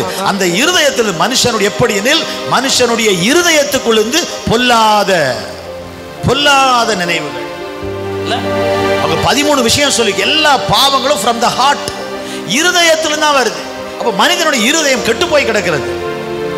மனிதனுடைய வாழ்க்கை கெடுவதற்கு காரணம் இருதயம். இதயத்துக்குள்ள பாவம் இருக்கனால சரீரம் பாவம் செய்கிறது. கண்ணு தப்பா பார்க்குது, கை தவறான வேலையை செய்யுது, கால்கள் தவறான இடத்துக்கு போகுது. எல்லாமே பேசிக் என்னன்னா ஹார்ட்டுக்குள்ள ஃபுல்லா பாவம். நீங்க ஒவ்வொரு எலியா அடிச்சுக்கிட்டே இருந்தீங்கன்னா, டெய்லி ஒரு எலி அடிக்கிறீங்க, உங்களுக்கு ஆச்சரியமா இருக்கு, எங்க இருந்து இந்த எலி வருது? டெய்லி ஒரு எலி வருது, பிறகுதான் பாக்குறீங்க, அப்படியே பாக்குறீங்க, திடீர் எலி வந்துகிட்டே இருக்குது, நீங்களும் அடிச்சுக்கிட்டே, எலி ஒளிஞ்ச பாடே இல்லை. பிறகுதான் பாக்குறீங்க எங்கதான் இந்த எலி இருக்குது, வந்துகிட்டே இருக்குதுன்னு பாத்தீங்கன்னா பிறகு ஒரு பெரிய வலை இருக்கு, உங்க வீட்டுக்கு பக்கத்துல பெரிய வலை இருக்குது, அது அப்படியே எலிகள் பெருகிக்கொண்டே இருக்கிறது, ஒன்று அடிக்க அடிக்க வந்து கொண்டே இருக்குது. பாத்தீங்க, வலையை க்ளோஸ் பண்றீங்க, அந்த வலையை மூடுறீங்க, எலி தொல்லை ஒளிஞ்சிச்சு. இன்னைக்கு அநேகர் என் கைகளை தூய்மையாய் வைக்க வேண்டும், என் கால்கள் தூய்மையா இருக்க வேண்டும், என் கண்கள் தூய்மையா இருக்க வேண்டும் என்று ட்ரை பண்றாங்க. கண்ணை மூடிட்டா தூய்மையா இருக்கலாம், கையை கட்டிட்டா தூய்மையா இருக்கலாம். எதை செய்தாலும் மனுஷன் தூய்மையா வாழ முடியாது. சிந்தனையில தான் பாவம் உதிக்குது, இங்கதான் ஆரம்பிக்குது, மைண்ட்ல தான் ஆரம்பிக்குது. அதனால தான் வசனம் சொல்லும், உங்க மனசு மாறணும், மனம் புதிதாகணும். அப்ப இதை சரி பண்ணணும். கண்ணை மூடினாலும் தவறான எண்ணங்கள் வர வாய்ப்பு இருக்கிறது, கையை கட்டி கொண்டிருந்தாலும் தவறான எண்ணங்கள் வர வாய்ப்பு இருக்கிறது, வாய் பேசாமல் இருந்தாலும் தவறான எண்ணங்கள் வர முடிகிறது. தவறாய் பேசவில்லை, தவறாய் பார்க்கவில்லை, தவறாய் கைகளில் எது செய்யவில்லை, தவறான கால் போகவில்லை, still your mind can be defiled. ஆயினும் இவைகள் செய்யாவிட்டாலும் உங்கள் சிந்தனையில் நீங்கள் அதாவது தீட்டுப்பட முடியும், கரை படிந்தவர்களாய் வாழ முடியும். அந்த சிந்தனையிலும் ஒரு தூய்மையான வாழ்க்கை தருகிறவர் தான் இயேசு. கைவத்தூர் அலையில சொல்றீங்களா? எல்லாரும் சொல்லுங்களேன், ஹல்லேலூயா. அப்ப தேசத்துக்கு சடுதியாய் ஒரு அழிவு வந்த போது அந்த அழிவிலிருந்து மக்கள் வெளியே வருவதற்கு என்ன செய்ய வேண்டும் என்று ஆண்டவர் சொல்லிக் கொடுக்கிறார். நல்ல தெய்வம் தண்டனையும் கொடுக்கிறாரு. அந்த தண்டனைக்கு காரணம் என்னன்னு சொல்றாரு. அந்த தண்டனை மாறுவதற்கு என்ன வழின்னு சொல்லி கொடுக்கிறார். மனம் திரும்புங்க, என் பக்கம் திரும்புங்க. கர்த்தருக்கு ஸ்தோத்திரம். ஆகவே கர்த்தருடைய நாள், தேவனுடைய நியாய தீர்ப்பை குறித்து இந்த புத்தகம் சொல்லுகிறது. Immediate day of the Lord. அந்த நாட்கள் வந்த அழிவு அது உடனடியாய் அவர்களுக்கு ஒரு கர்த்தருடைய நாள், ஒரு நியாய தீர்ப்பை கொண்டு வந்த நாள். அன்றைக்கு வந்த அழிவு, அதன் பிறகு வரக்கூடிய அழிவு, imminent day of the Lord, immediate day of the Lord, imminent day of the Lord. கொஞ்சம் வருஷம் பொறுத்து வருது. எதிரிகள் வராங்க, வடதிசையில் ஒரு சேனை வருது. அசீரிய படையெடுப்பை குறித்து யோவேல் தீர்க்கதரிசனமா சொல்லியிருக்கலாம். கர்த்தருக்கு ஸ்தோத்திரம். அசீரியா அவர்களுக்கு எதிராக வந்தது. கிறிஸ்துவுக்கு முன்னால 701 ஏசாயா 36-37 வாசித்தீங்கன்னா அசீரிய படையெடுப்பு, சனகரிப்பு வருகிறான். அதை முன்கூட்டி சொல்லியிருக்கலாம் இந்த யோவேல். கர்த்தருக்கு ஸ்தோத்திரம். ஆகவே immediate day of the Lord, அந்த டே ஆஃப் த லார்ட்ங்கிற வார்த்தையை நம்ம அடிக்கடி படிக்கிறோம். Immediate day of the Lord, imminent day of the Lord, that is going to come, that's going to happen. அடுத்து வரக்கூடிய தேவனுடைய நியாயத்தீர்ப்பு என்கிற ஒரு கர்த்தருடைய நாள். அதன் பிறகு expecting the day of the Lord, நாம் எதிர்பார்க்க வேண்டிய கர்த்தருடைய நாள், அது கடைசியில் அவருடைய வருகை. கர்த்தருக்கு ஸ்தோத்திரம். அன்பான ஆண்டவருடைய பிள்ளைகளே, அப்ப ஆண்டவர் தம்முடைய பிள்ளைகளுக்கு அவர் கொடுத்த வாக்குத்தத்தத்தை, என் பக்கம் திரும்பிட்டீங்கன்னா நான் உங்களை ஆசீர்வதிப்பேன், என் பக்கம் திரும்பிட்டீங்கன்னா உங்க வறட்சியை மாற்றுவேன், என் பக்கம் திரும்பினீங்கன்னா உங்களுக்கு உயர்த்துவேன், என் ஜனங்கள் வெட்கப்பட்டு போக விட மாட்டேன், தலை குனிஞ்சிட்டீங்க, நிந்தையாய் போயிட்டீங்க, அவமானப்பட்டீங்க, அதெல்லாம் மாற்றுவேன் சொல்லி என் ஜனங்கள் ஒருபோது வெட்கப்பட்டு போவதில்லை. என்னிடத்தில் திரும்பும் போது, முழங்கால் படியிடும் போது, ஜெபம் பண்ணும் போது, என்னை நோக்கி பார்க்கும் போது, உபவாசிக்கும் போது, வஸ்திரங்களை அல்ல இருதயத்தை கிழித்து உங்க இருதயத்தை எனக்கு நேராக்கும் போது நான் இவைகளை செய்வேன் என்று சொல்லி ஆண்டவர் தேசத்தை ஆசீர்வதிப்பேன் என்கிறார், மரம் செடி கொடிகளை ஆசீர்வதிப்பேன் என்கிறார், மிருக ஜீவன்களை ஆசீர்வதிப்பேன் என்கிறார், நல்ல மழையை தருவேன் என்கிறார், நாடு நன்றாயிருக்கும், வீடு நன்றாயிருக்கும், நீங்கள் நன்றாயிருப்பீர்கள், என் விசேஷமா என் ஜனங்கள் வெட்கப்பட்டு போக மாட்டார்கள் என்று சொன்னார். ஆமென் சொல்றீங்களா? ஆமென். ஹல்லேலூயா. ஹல்லேலூயா. சோ சொன்ன இந்த வசனம் ஒரு specific promise for a special people, ஒரு குறிப்பிட்ட விசேஷித்த கூட்டத்துக்கான ஒரு விசேஷித்த வாக்குத்தத்தம். என் ஜனங்கள், என் ஜனங்கள் வெட்கப்பட்டு போக மாட்டாங்க, என் ஜனங்கள் கைவிடப்பட மாட்டாங்க, என் ஜனங்கள் தலைகுனிய மாட்டாங்க. அப்ப தலைகுனி வந்திருக்க அது அவங்களால தான். அப்ப ஆண்டவர் சொல்றாரு, உன்னுடைய தோல்விக்கு, உன்னுடைய அழுகைக்கு, உன் நஷ்டத்துக்கு நான் காரணம் அல்ல, நீ தான் காரணம். நீ என்னை தேடாம விட்டுட்ட, என் வழியை விட்டு வெளியே போயிட்ட, வேற ரூட்ல போயிட்ட, உன் சொந்த வழியில போயிட்ட, அதனால தான் பிரச்சனை. But still I am loving God, come back, I can bless you, I can transform you, I can give a change, I can bless you, I can remove your shame and you can see a fame. So இந்த செய்தியினுடைய தொடர்ச்சி from shame to fame. வெட்கத்துக்கு பதிலாக, நீங்க அவமானப்பட்டதுக்கு பதிலாக கீர்த்தி, from shame to fame. அப்ப ஆண்டவர் வெட்கப்பட்டு போக மாட்டேங்கிறாரு, அவர் அதுல 4 காரியம் செய்கிறார். என்ன சொல்றாரு? முதலாவது, என் ஜனங்கள் வெட்கப்பட்டு போக மாட்டாங்கன்னா அதற்கு அவர் சொல்ற ஒரு வார்த்தை 19ஆம் வசனத்தில் போன வாரம் தியானித்தோம்.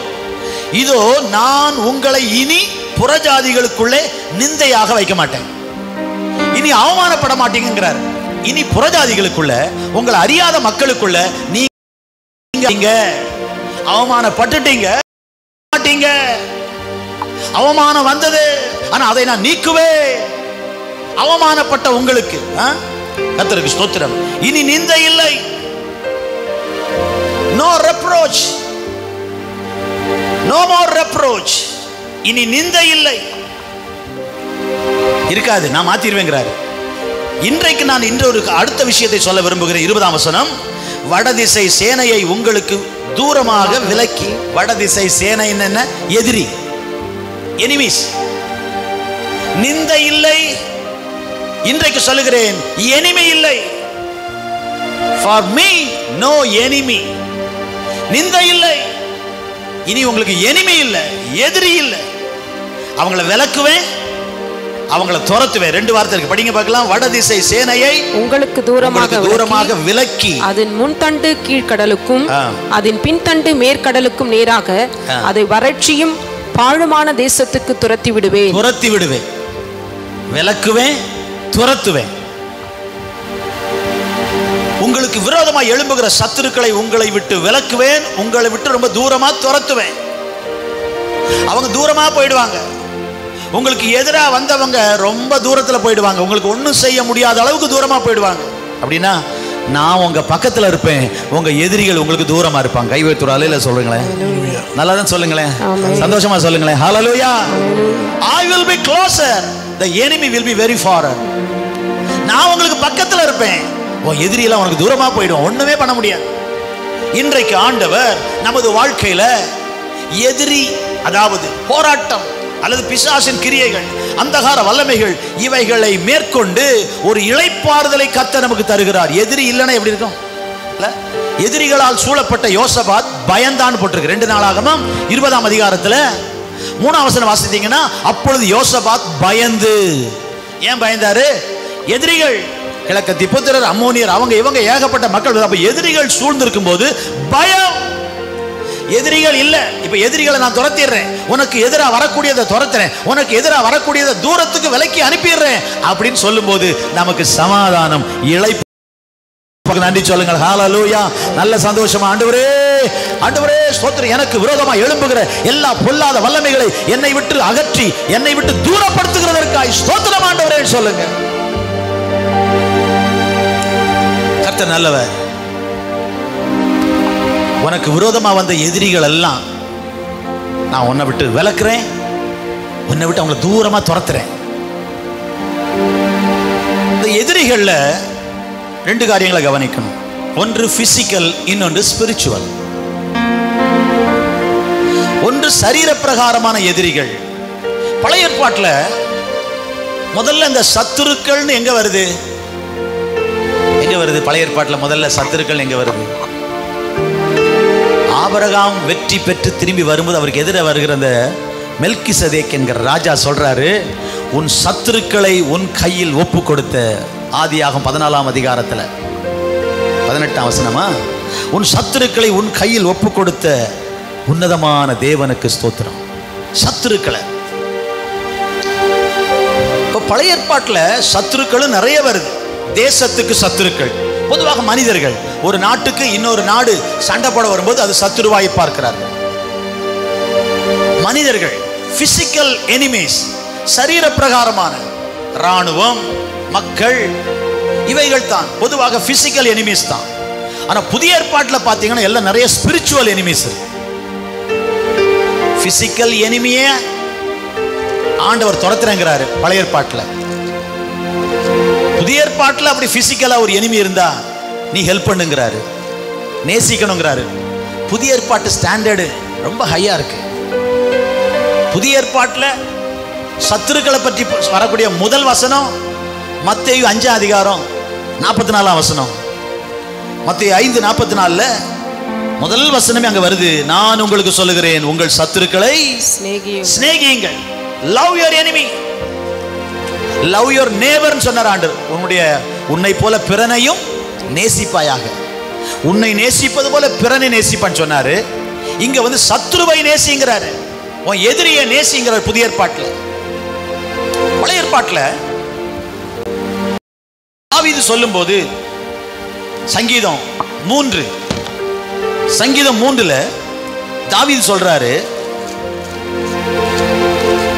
கர்த்தாவே 3:1, கர்த்தாவே என் சத்துருக்கள் எவ்வளவாய் பெருகி இருக்கிறார்கள். நிறைய சத்துருக்கள் ஆண்டவரே. அதான் பாடுறோம் ஒரு ஏ மேஜர்.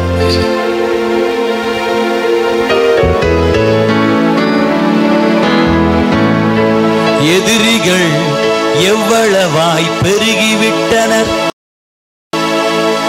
எதிர்த்தெழுவோர் எத்துணை மிகுந்து விட்டனர். தாவீது எவ்வளவு எதிரிகள், ஆனா எல்லா எதிரிகளிலிருந்தும் தாவீதை கர்த்தர் மீட்டார். படிக்கிறீங்களா? 2 சாமுவேல் 7:1. 2 சாமுவேல் 7:1 அது 1 நாளாகவும் 17ஆம் அதிகாரத்திலும் இருக்கிறது. 2 சாமுவேல் 7:1 கர்த்தர் ராஜாவை சுற்றிலும் இருந்த அவனுடைய எல்லா சத்துருக்கள் many all the enemies. அப்ப சத்துருக்கள் 1-2 இல்ல, 1 நாளாகவும் 17ஆம் அதிகாரத்திலும் இது திரும்ப சொல்லப்பட்டிருக்கிறது. எல்லா சத்துருக்கள். சங்கீதத்தில் சொல்றாரு, எனக்கு நிறைய சத்துருக்கள். ஆனா ஒரு வாழ்க்கையில அவர் ஓட்டத்தை முடிக்கும் போது எல்லா சத்துருக்களின் கையிலிருந்தும் கர்த்தர் தாவீதை நீங்களாக்கி மீட்டு கொண்டார். கைத்தட்டி ஒரு அல்லேலூயா சொல்லுங்க. ஹல்லேலூயா. இன்னைக்கு உங்க வாழ்க்கையில் இருக்கக்கூடிய எல்லா சத்துருக்கள், சத்துருவின் போராத வல்லமைகள், அந்தகார கிரியைகள் எல்லாவற்றின் மேலும் ஒரு ஜெயத்தை கர்த்தர் உங்களுக்கு தருவார். ஆமென் சொல்றீங்களா? கர்த்தருக்கு ஸ்தோத்திரம். சில வேளைகளில் சத்துருக்கள் இருப்பாங்க, ஆனாலும் சண்டை போட மாட்டாங்களா? அப்படி ஒரு வசனம் படிச்சானா எனக்கு ஆச்சரியமா இருந்துச்சு. படிக்கிறீங்களா? யோசுவாவின் புஸ்தகம் 23ஆம் அதிகாரம், ஜாஷுவா chapter 23 படிங்க பார்க்கலாம். முதல் வசனம், கர்த்தர் இஸ்ரவேலை சுற்றிலும் இருந்த அவர்களுடைய எல்லா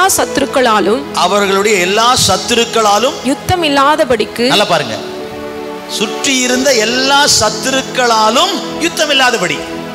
அப்ப நிறைய சத்துருக்கள் சுற்றி இருக்காங்க. சத்துருக்கள் நிறைய பேர் சுற்றி இருந்தாலும் ஒருத்தர் என்ன பண்ண முடியல சொல்லுங்க, யுத்தம் பண்ண முடியல. ஆமென். உங்களை சுற்றி சத்துருக்கள் பலர் இருக்கலாம். இன்னைக்கு நம்ம எந்த மனுஷனுமே சத்துருவா நினைக்கல. நமக்கு இருக்கிற ஒரே சத்துரு யார் தான்? பிசாசு தான். வசனம் சொல்லுது, உங்கள் எதிராளியாகிய பிசாசானவர் என்று 1 பேதுரு 5ஆம் அதிகாரம் 8ஆம் வசனத்தில் வாசிக்கிறோம்.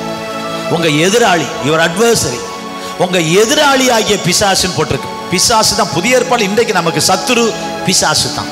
ஆனா அந்த பிசாசு மனுஷன் மூலமா தான் கிரியை செய்கிறான். அதனால தான் மனுஷனை பார்த்தா நமக்கு சத்துருவா தெரியுது. மனுஷன் மூலமா தான் வேலை செய்யறான். பழைய ஏற்பாட்டில் எல்லா சத்துருக்களுக்கும் நீக்கிறார். யோசுவா காலத்துல அவர் 32 ராஜாக்களை ஜெயிச்சாங்கன்னு போட்டிருக்கு. 32 ராஜாக்கள். யோசுவா புஸ்தகத்தை வாசித்தீங்கன்னா அந்த ஆயி பட்டணம் ஒன்றை தவிர மீதி எல்லா இடத்திலும் வெற்றி தான். ஏராளமான சத்துருக்கள், எதிரிகள். ஆனா ஒரு சீசன்ல இவங்க எல்லாம் போராடி ஜெயிச்சு முடிச்சாங்க. சுற்றிலும் சத்துருக்களா இருக்கிறாங்க, ஆனா யுத்தமே இல்லை. கை வைத்து ஒரு அலையில சொல்லுங்க, எவ்வளவு பெரிய விஷயம். சத்துருக்களா தான் இருக்காங்க, ஆனா ஒண்ணும் பண்ண முடியல. இன்னைக்கு உங்களை சுற்றி சத்துரு பிசாசு எந்த நிலையில் உங்களை சுற்றி இருந்தாலும், அவன் என்ன செய்ய நினைத்தாலும் சத்துரு இருக்கத்தான் செய்யறான், இல்லாம இல்ல. மந்திரம் பண்றவங்க இருக்கிறாங்க, சூனியம் வைக்கிறவங்க இருக்கிறாங்க, சபைகளுக்கு விரோதமா சூனியம் வைக்கிறாங்களாம், ஊழியக்காரங்களுக்கு விரோதமா சூனியம் வைக்கிறாங்களாம், இதெல்லாம் சொல்றாங்க. தமிழ்நாட்டிலிருந்து முக்கியமான ஊழியர்கள், அவங்க பத்திரிகைகள், அவங்களுடைய புகைப்படங்கள் எல்லாம் கொண்டு போய் கேரளாவில் கொண்டு போய் பெரிய மந்திரம் பண்ற இடத்துல கொண்டு போய் இவங்களுக்கு சூனியம் வைங்கன்னு கொண்டு போய் கொடுத்தாங்களாம். அதை பார்த்தவங்க ஐயோ இவங்களுக்கெல்லாம் வைக்க முடியாது, கடவுள் இவங்களோட இருக்காருன்னு சொன்னாங்களா. ஒரு அல்லேலூயா சொல்றீங்களா? அல்லேலூயா. கதை இல்லை. இன்னைக்கு சபைகளுக்கு விரோதமா பைபிள்ல போட்டிருக்கு, சத்துரு கர்த்தருடைய வீட்டின் மேல பறக்கிறானா. படிக்கிறீங்களா? கர்த்தருக்கு ஸ்தோத்திரம். கர்த்தருடைய வீட்டின் மேல. ஓசியா 8:1, ஓசியா 8:1 படியுங்கள். உன் வாயிலே எக்காலத்தை வை, அவர்கள் என் உடன்படிக்கையை மீறி என் நியாய பிரமாணத்துக்கு விரோதமாக துரோகம் பண்ணினபடியினால் கர்த்தருடைய வீட்டின் மேல் சத்துரு கழுதை போல பறந்து வருகிறார். சத்துரு. கர்த்தருடைய வீடு என்ன? சபை. கர்த்தருடைய வீட்டின் மேல் சத்துரு. அப்ப கர்த்தருடைய வீட்டுக்கு மேல ஒரு சத்துரு வரான். கர்த்தருடைய பிள்ளைகளுக்கு விரோதமா சத்துரு வரான், தேசத்துக்கு விரோதமா சத்துரு வரான். எல்லாவற்றுக்கும் மூல காரணம் பின்னால் அவன் இருக்கிறான். மனிதர்களைத்தான் ஏவி விடுகிறான், மனிதர்கள் மூலமாய் கிரியை செய்கிறான். ஆனா ஆண்டவர் நமக்கு சொல்றாரு, ஒன்ன சொல்றேன் உங்களுக்கு, நீண்ட பெரிய ஒரு பிரசங்கம் சுருக்கமா சொல்ல விரும்புறேன். ஆண்டவர் சொல்றார், என் வார்த்தைக்கு நீ கீழ்ப்படிந்தால், என் வசனத்துக்கு நீ கீழ்ப்படிந்தால், எனக்கு நீ உண்மையா இருந்தால், உன் சத்துருவுக்கு நான் சத்துருவா இருப்பேங்கிறார். படிக்கிறீங்களா? கர்த்தருக்கு ஸ்தோத்திரம். யாத்திராகமத்தில் கர்த்தர் நல்லவர், கர்த்தருக்கு ஸ்தோத்திரம் உண்டாவதாக. 23ஆம் அதிகாரம் 22ஆம் வசனம், நீ அவர் வாக்கை நன்றாய் கேட்டு நான் சொல்வதையெல்லாம் செய்வாயாகில் நான் உன் சத்துருக்களுக்கு சத்துருவாயும் உன் விரோதிகளுக்கு விரோதியுமாய் இருப்பேன். யார்? ஆண்டவர் சொல்றார் இஸ்ரவேல் ஜனங்களை பார்த்து, என் ஜனமே, என் பிள்ளைகளே, என் வசனத்தை கையில் பெற்றிருக்கிற தேவ பிள்ளைகளே, எகிப்தை விட்டவர்களே, கானானை நோக்கி பயணம் பண்ணுகிறவர்களே, நீங்கள் என் வசனத்துக்கு செவி கொடுத்தால் என்னுடைய தூதனானவர் உங்களுக்கு முன்னால போகிறார். அவரை கோபப்படுத்தாத, அவர் சொல்றதை செய்யி, அவர் சொல்றதை நீ செய்தால், என் வார்த்தைக்கு நீ கீழ்ப்படிந்தால், உனக்கு விரோதமா எந்த சத்துரு வந்தாலும் அந்த சத்துருவுக்கு நான் சத்துருவாயிருப்பேன். உன்னை விரோதிக்கிறவங்களுக்கு நான் விரோதியாயிருப்பேன். உனக்கு விரோதமா யார் வந்தாலும் அதை நான் பார்த்துக் கொள்வேன். கை வைத்து ஒரு அலையில சொல்லுங்க பார்க்கலாம். வடதிசை சேனையை உங்களை விட்டு விலக்கி அதை துரத்தி விடுவேன் என்கிறார் ஆண்டவர். உன் பக்கத்துல வர்ற எதிர்ப்பு, உன் பக்கத்தில் வருகிற போராட்டம், உன் பக்கத்தில் வருகிற அழிவு, உன் பக்கத்தில் வருகிற பிசாசின் வல்லமைகள் ஆண்டவர் விலக்குகிறார். அதை உன்னை விட்டு தூரமாய் அனுப்புகிறார். பயப்பட தேவையில்லை. ஒரு பயமில்லாத வாழ்க்கை. அதான் பாடணும் இல்ல? ஏ மைனர்.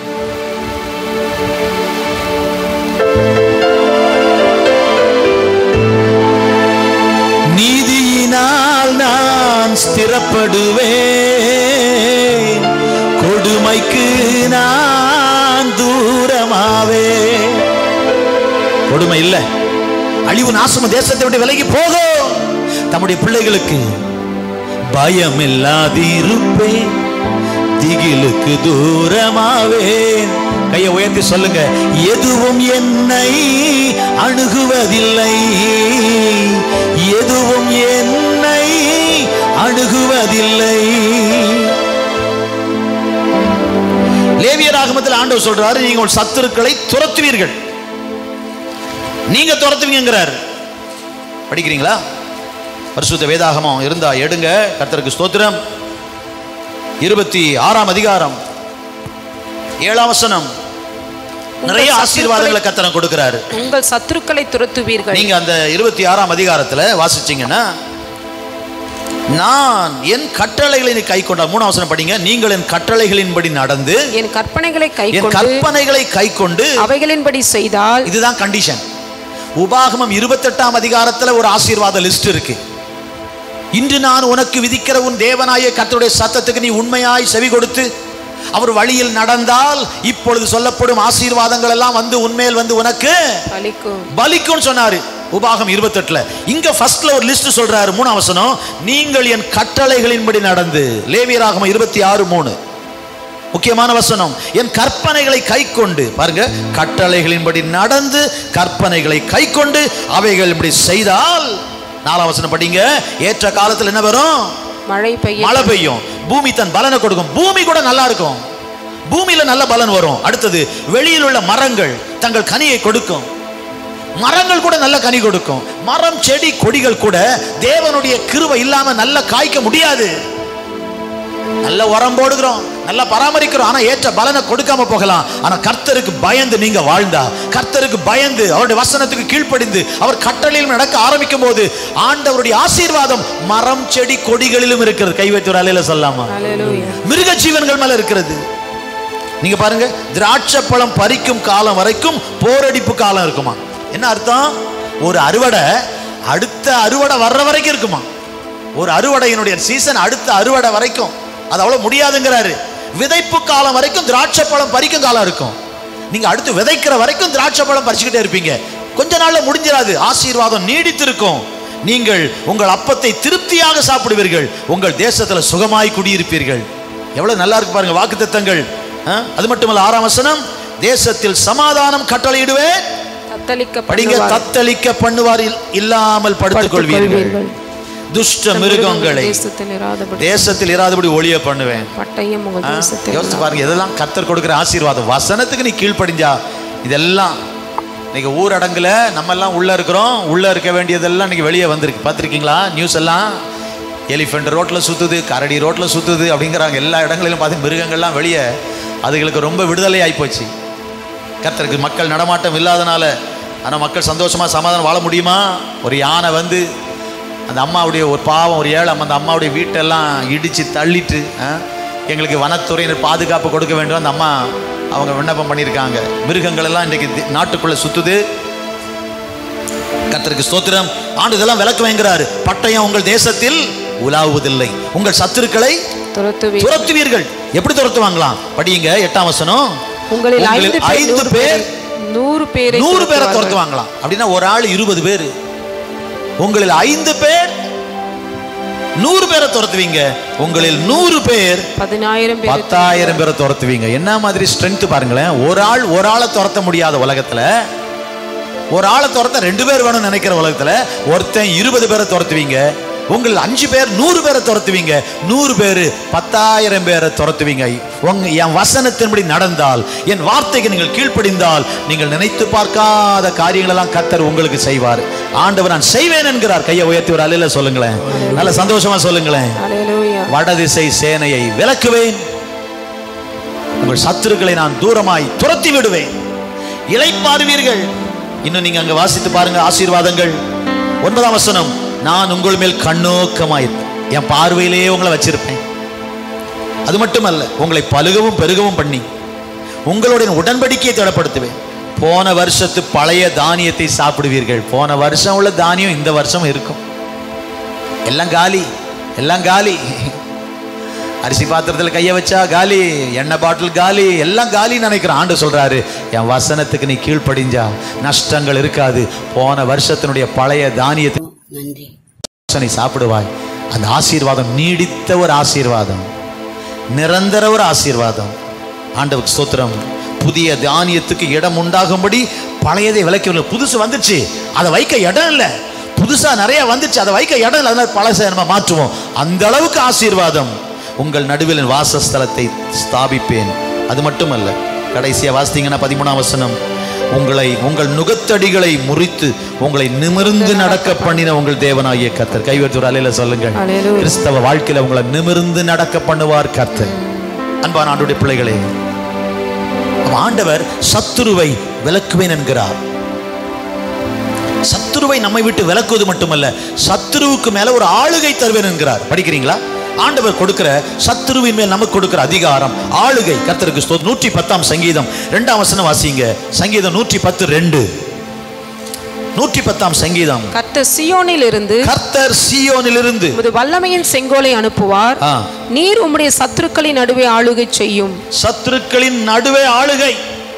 சத்துருக்கள் இருக்காங்க, ஆனா இவருக்கு ஒரு ஆளுகை இருக்கிறது.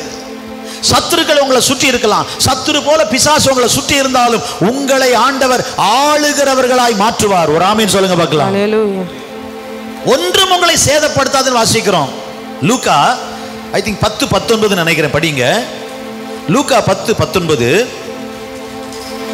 ஒன்றும் உங்களை சேதப்படுத்தாது. இதோ சர்ப்பங்களையும் தேள்களையும் மிதிக்கவும் சத்துருவினுடைய சகல வல்லமையை மேற்கொள்ளவும் உங்களுக்கு அதிகாரம் கொடுக்கிறேன். அதிகாரம் அங்க போட்டு பாருங்க, சத்துருவினுடைய சகல வல்லமையை மேற்கொள்ள ஒரு அதிகாரம்.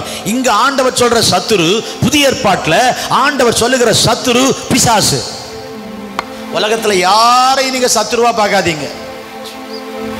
ஒரே தலைவலி கொடுக்கிற புருஷனா இருந்தாலும் புருஷனை சத்துரு மாதிரி பார்க்காதீங்க. உங்க சொல் பேச்சே கேட்காத மனைவினாலும் மனைவியை வந்து சத்துருவா பார்க்காதீங்க. அவங்களுக்கு பின்னால ஒரு ஆவி வேலை செய்யுது, அந்த ஆவி தான் பிசாசின் ஆவி, அதை தான் கட்டணும். உலகத்தில் யாரும் நமக்கு சத்துருக்கள் அல்ல. எபேசியர் 6ஆம் அதிகாரத்தில் வாசிக்கிறோம், மாம்சத்தோடும் ரத்தத்தோடும் நமக்கு போராட்டம் இல்லை. இல்ல இருக்குதா இல்லையா சொல்லுங்க? மாம்சத்தோடும் ரத்தத்தோடும் நமக்கு போராட்டம் இல்லை. நமக்கு போராட்டம் எதுல உண்டு? வான மண்டலங்களில் உள்ள பொல்லாத ஆவிகளின் சேனையோட, பிசாசோடும் அவனுடைய சேனையோடு தான் நமக்கு போராட்டம். புதிய ஏற்பாட்டுக்கு வரும்போது சரீர பிரகாரமான எவரையும் நான் சத்துருவாய் நினைப்பதில்லை. ஆனால் சத்துரு பல விதங்களில் வருகிறான். ஒரு மனிதனுடைய சரீரத்துக்குள் புகுந்துதான் பிரச்சனை பண்ணுகிறான். பிசாசு பல மனிதர்களுக்குள் வந்து அவர்கள் தான் பிரச்சனை கொடுக்கிறவர்களாய் மாறுகிறார்கள். ஒருத்தர் பிரச்சனை பண்றாருன்னா அவர் மூலமா அந்த பிசாசு வேலை செய்யுது, அவர் மூலமா வேலை செய்யுது. மந்திரம் பண்றாங்க, இன்னைக்கு மந்திரவாதிகள் மூலமா வேலை செய்யுது. சூனியம் வைக்கிறாங்க. எங்கேயாவது சூனியம் வச்சு ஒரு வீடு இருந்தவங்களுக்கு 2 வீடு கிடைச்சிருக்கா? எனக்கு ஒரு வீடு தான் சார் இருந்துச்சு, அவர் சூனியம் வச்சார், இப்ப 2 வீடு இருக்கு சார், நல்லா இருக்கேன் சார். எவரா சொல்லிருக்காங்களா? இருந்த வீடும் போயிட்டு யாரோ சூனியம் வச்சாங்க சார், அந்த வீடு கட்டணும் அப்படியே நின்று போச்சு. அப்ப சூனியம் பண்றவங்க குடும்பத்தை கெடுக்கிறதுக்கு தான் பண்றாங்க. எதை வச்சு பண்றாங்க? பிசாசின் ஆவியை வச்சு. கடவுளின் வல்லமையில இன்னைக்கு மக்கள் ஆட்களுக்கு ஆசீர்வாதமா இருக்கிறாங்க. அதே போல பிசாசின் வல்லமையை வச்சு கெடுக்கிறாங்க. ஏன்னா அவன் பேர் திருடன், அவன் திருடவும் கொல்லவும் அழிக்கவும் வருகிறான். அவன் வேலையை கெடுக்கிற வேலை. ஆண்டவர் அந்த கெட்டு போன வாழ்க்கையை நல்ல வாழ்க்கையா மாற்றி உன்னை ஆசீர்வதிக்கிறவர் தான் அந்த ஆண்டவர். அவர் சொல்ல, உன் சத்துருவை விலக்குவேன், வியாதியை விலக்குவார். இன்னைக்கு பிசாசு வியாதியின் ரூபத்தில். கர்த்தருக்கு ஸ்தோத்திரம். வரக்கூடிய எல்லா போராட்டம் கர்த்தர் மாற்றுவார், பயப்படாதீங்க. பிசாசின் கிரியைகளை அழிக்கத்தான் 1 யோவான் 3:8 வாசித்தீங்கன்னா, பிசாசு தான் சத்துரு, ஆனா அவனுடைய கிரியைகள் பல விதத்தில் நடக்கிறது. மனிதர்கள் மூலமாய் தான் வேலை செய்கிறார். அதனால் மனிதர்களை நாம் பகைக்க கூடாது, மனிதர்களை நாம் வெறுக்க கூடாது, மனிதர்களை பிசாசாய் பார்க்க கூடாது. அந்த மனிதர்களுக்கு பின்னால வேலை செய்கிற பிசாசின் ஆவிகளை கட்ட வேண்டும், அவைகளை துரத்த வேண்டும். ஏனென்றால் அவைகளுக்கு மேல கர்த்தர் நமக்கு அதிகாரம் கொடுக்கிறார். ஆமென். அந்த லூக்கா 10ஆம் அதிகாரம் 19ஆம் வசனத்துல சர்ப்பங்களையும் தேள்களையும் மிதிக்கவும் சத்துருவினுடைய, சொல்லுங்க, சத்துருவினுடைய சகல வல்லமை, சொல்லுங்க பார்க்கலாம், சத்துருவினுடைய சகல வல்லமையை மேற்கொள்ள கர்த்தர் எனக்கு அதிகாரம் கொடுத்திருக்கிறார். கையை தட்டுங்க பார்க்கலாம், சொல்லுங்க பார்க்கலாம், சத்துருவின் சகல வல்லமையை மேற்கொள்ள கர்த்தர் எனக்கு அதிகாரம் கொடுத்திருக்கிறார். சொல்லு மகளே, சொல்லு தம்பி, வாலிபனே சொல்லு, விசுவாசி, பயப்படாதீங்க. புது விசுவாசியோ பழைய விசுவாசியோ, வசனம் எல்லாருக்கும் பொதுவானது. நான் கர்த்தருடைய பிள்ளை, சத்துருவின் சகல வல்லமையையும் மேற்கொள்ள அவர் எனக்கு பலன் தருகிறார். உங்களுக்கு பலன் தர அவர் துரத்துறேங்கிறார் பழைய ஏற்பாட்டுல. புதிய ஏற்பாட்டுல நீங்க துரத்துவீங்கிறாரு. துரத்துவீர்கள். மார்க்கு சுவிசேஷம் 16 அதிகாரம் 16 17 வாசி. விசுவாசிக்கிறவர்களால் நடக்கும் அடையாளங்கள் அவன நீங்களே துரத்துவீங்கிறாரு. பழைய ஏற்பாட்டுல நான் துரத்துனேன்னாரு, அவங்க துரத்துவாங்கன்னாரு. புதிய ஏற்பாட்டுல நீங்களே துரத்துவீங்கிறாரு. உங்களுக்கு அதிகாரம் கொடுக்கிறேங்கிறாரு. சத்துருவின் சகல வல்லமையையும் மேற்கொள்ள நமக்கு ஒரு அதிகாரம் கொடுக்கிறார் ஆண்டவர். ஆமென் சொல்லுங்க பார்க்கலாம். எப்பொழுது? வசனத்தை நாம் பற்றி கொள்ளும் போது. யாக்கோபு தன்னுடைய 12 பிள்ளைகளை அழைத்து ஆசீர்வாதம் கொடுக்கும் போது யூதாவை குறித்து சொல்லுகிறார். யூதாவே, உன் கை, உன் கரம் சத்துருவின் பிடரி மேல இருக்கும். பிடரின்னா என்னங்க? பிடரின்னா என்ன? கழுத்து. எதிரியின் கழுத்து மேல உன் கை இருக்கும். எதிரியின் கழுத்து உன் கைக்குள்ள இருக்கும்.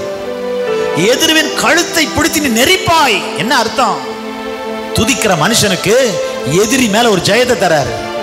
A praising man is an overcomer. யூதாவே, நீ பாலசிங்கம். உன் கரம் உன் சத்துருவின் பிடரி மேல இருக்கும். இன்னைக்கு துதிக்க ஆரம்பிச்சிட்டீங்கன்னா, ஜெபிக்க ஆரம்பிச்சிட்டீங்கன்னா, கர்த்தர் பக்கம் திரும்ப ஆரம்பிச்சிட்டீங்கன்னா, உங்களை மேற்கொண்ட வல்லமைகளை நீங்கள் மேற்கொள்வீர்கள்.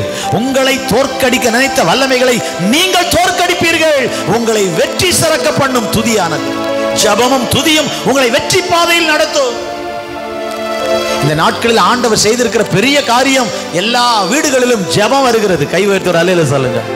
எல்லா வீடுகளிலும் குடும்பமாக, பிள்ளைகளாக, பெரியவர்களாக குடும்பமாய் உட்கார்ந்து ஜெபிக்க ஆரம்பித்திருக்கிறோம். வெற்றி நம்மை தேடி. பிசாசுக்கு ஒரு பயம் உருவாகிட்டு இருக்கு.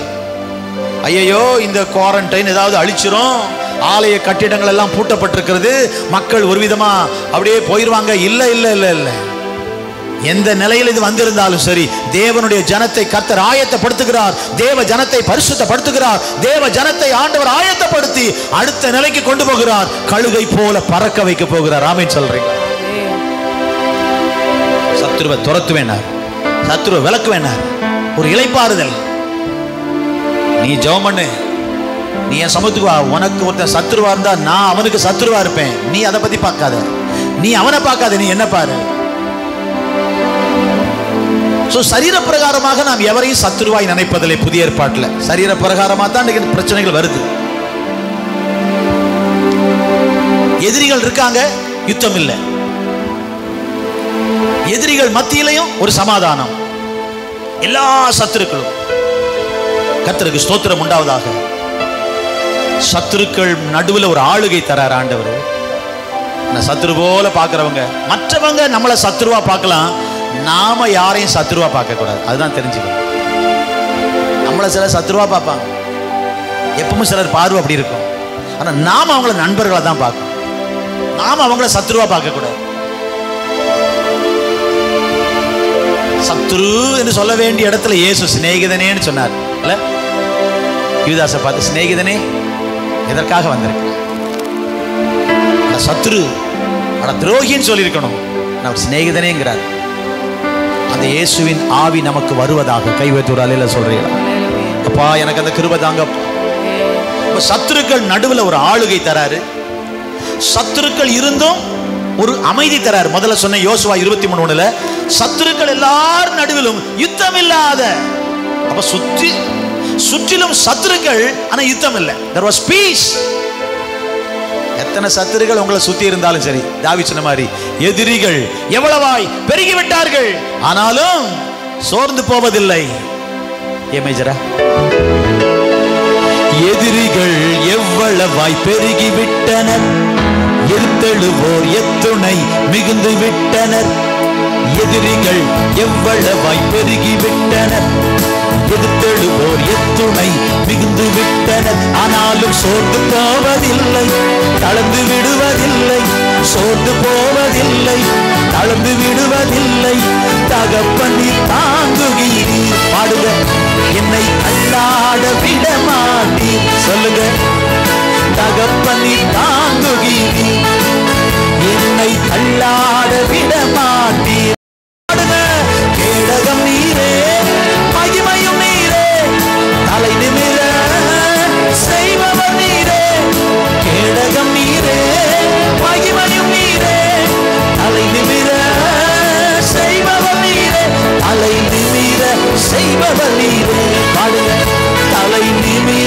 செய்பவர் நீரே.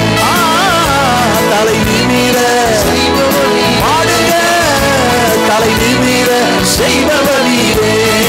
எதிரிகள் எவ்வளவாய் பெருகி விட்டன. அதனால என்னங்க, எவ்வளவு பெருகினா நமக்கு என்னங்க? ஆண்டவர் நம்மை தாங்குகிறார், அவர் கூட இருக்கிறார். இந்த 6வது மாதம் அந்த விசுவாசம் உங்களுக்கு இருக்கட்டும். ஒன்று தெரியணும், புதிய ஏற்பாட்டு விசுவாசிகளாய் நமக்கு உலகத்தில் எவரும் எதிரி அல்ல, எந்த நாடும் எதிரி அல்ல, எந்த வீடும் எதிரி அல்ல, எந்த மனுஷனும் எதிரி அல்ல, எந்த அதிகாரியும் எதிரி அல்ல. நமக்கு இருக்கிற ஒரே எதிரி பிசாசு தான். அவன் மனிதர்கள் மூலமாய் கிரியை செய்யும். ஆனா எவ்வளவு பெருகினாலும் பரவாயில்ல. இப்போ அந்த பிசாசின் வல்லமைகளை மேற்கொள்றதுக்கு நமக்கு ட்ரைனிங் கொடுக்கிறார் ஆண்டவர். நம்மளை ட்ரெயின் அப் பண்றாரு. பழைய ஏற்பாட்டுல நான் செய்யறேங்கிறாரு, புதிய ஏற்பாட்டுல நீ செய்வேங்கிறாரு. நம்மளை ட்ரெயின் அப் பண்றாரு. பழைய ஏற்பாட்டுல சின்ன வயசு மாதிரி, புதிய ஏற்பாட்டுல வளர்ந்தவங்க, ஆவிக்குரிய வெளிச்சம், ரெவலேஷன் இருக்கு. உலகத்தில் இருப்பவனிலும் எனக்குள் இருப்பவர் பெரியவர். தெரியுமா அந்த பாட்டு? எனக்குள் இருப்பவர் பெரியவர், எனக்குள் இருப்பவர் பெரியவர். பாடுங்க, எனக்குள் இருப்பவர் பெரியவர், இந்த உலகத்தில் உள்ளவனிலும். எனக்குள் இருப்பவர் பெரியவர், எனக்குள் இருப்பவர் பெரியவர், எனக்குள் இருப்பவர் பெரியவர், இந்த உலகத்தில் உள்ளவனிலும். Greater is he that is in me, greater is he that is in me. Oh, greater is he that is in me than he that is in the world.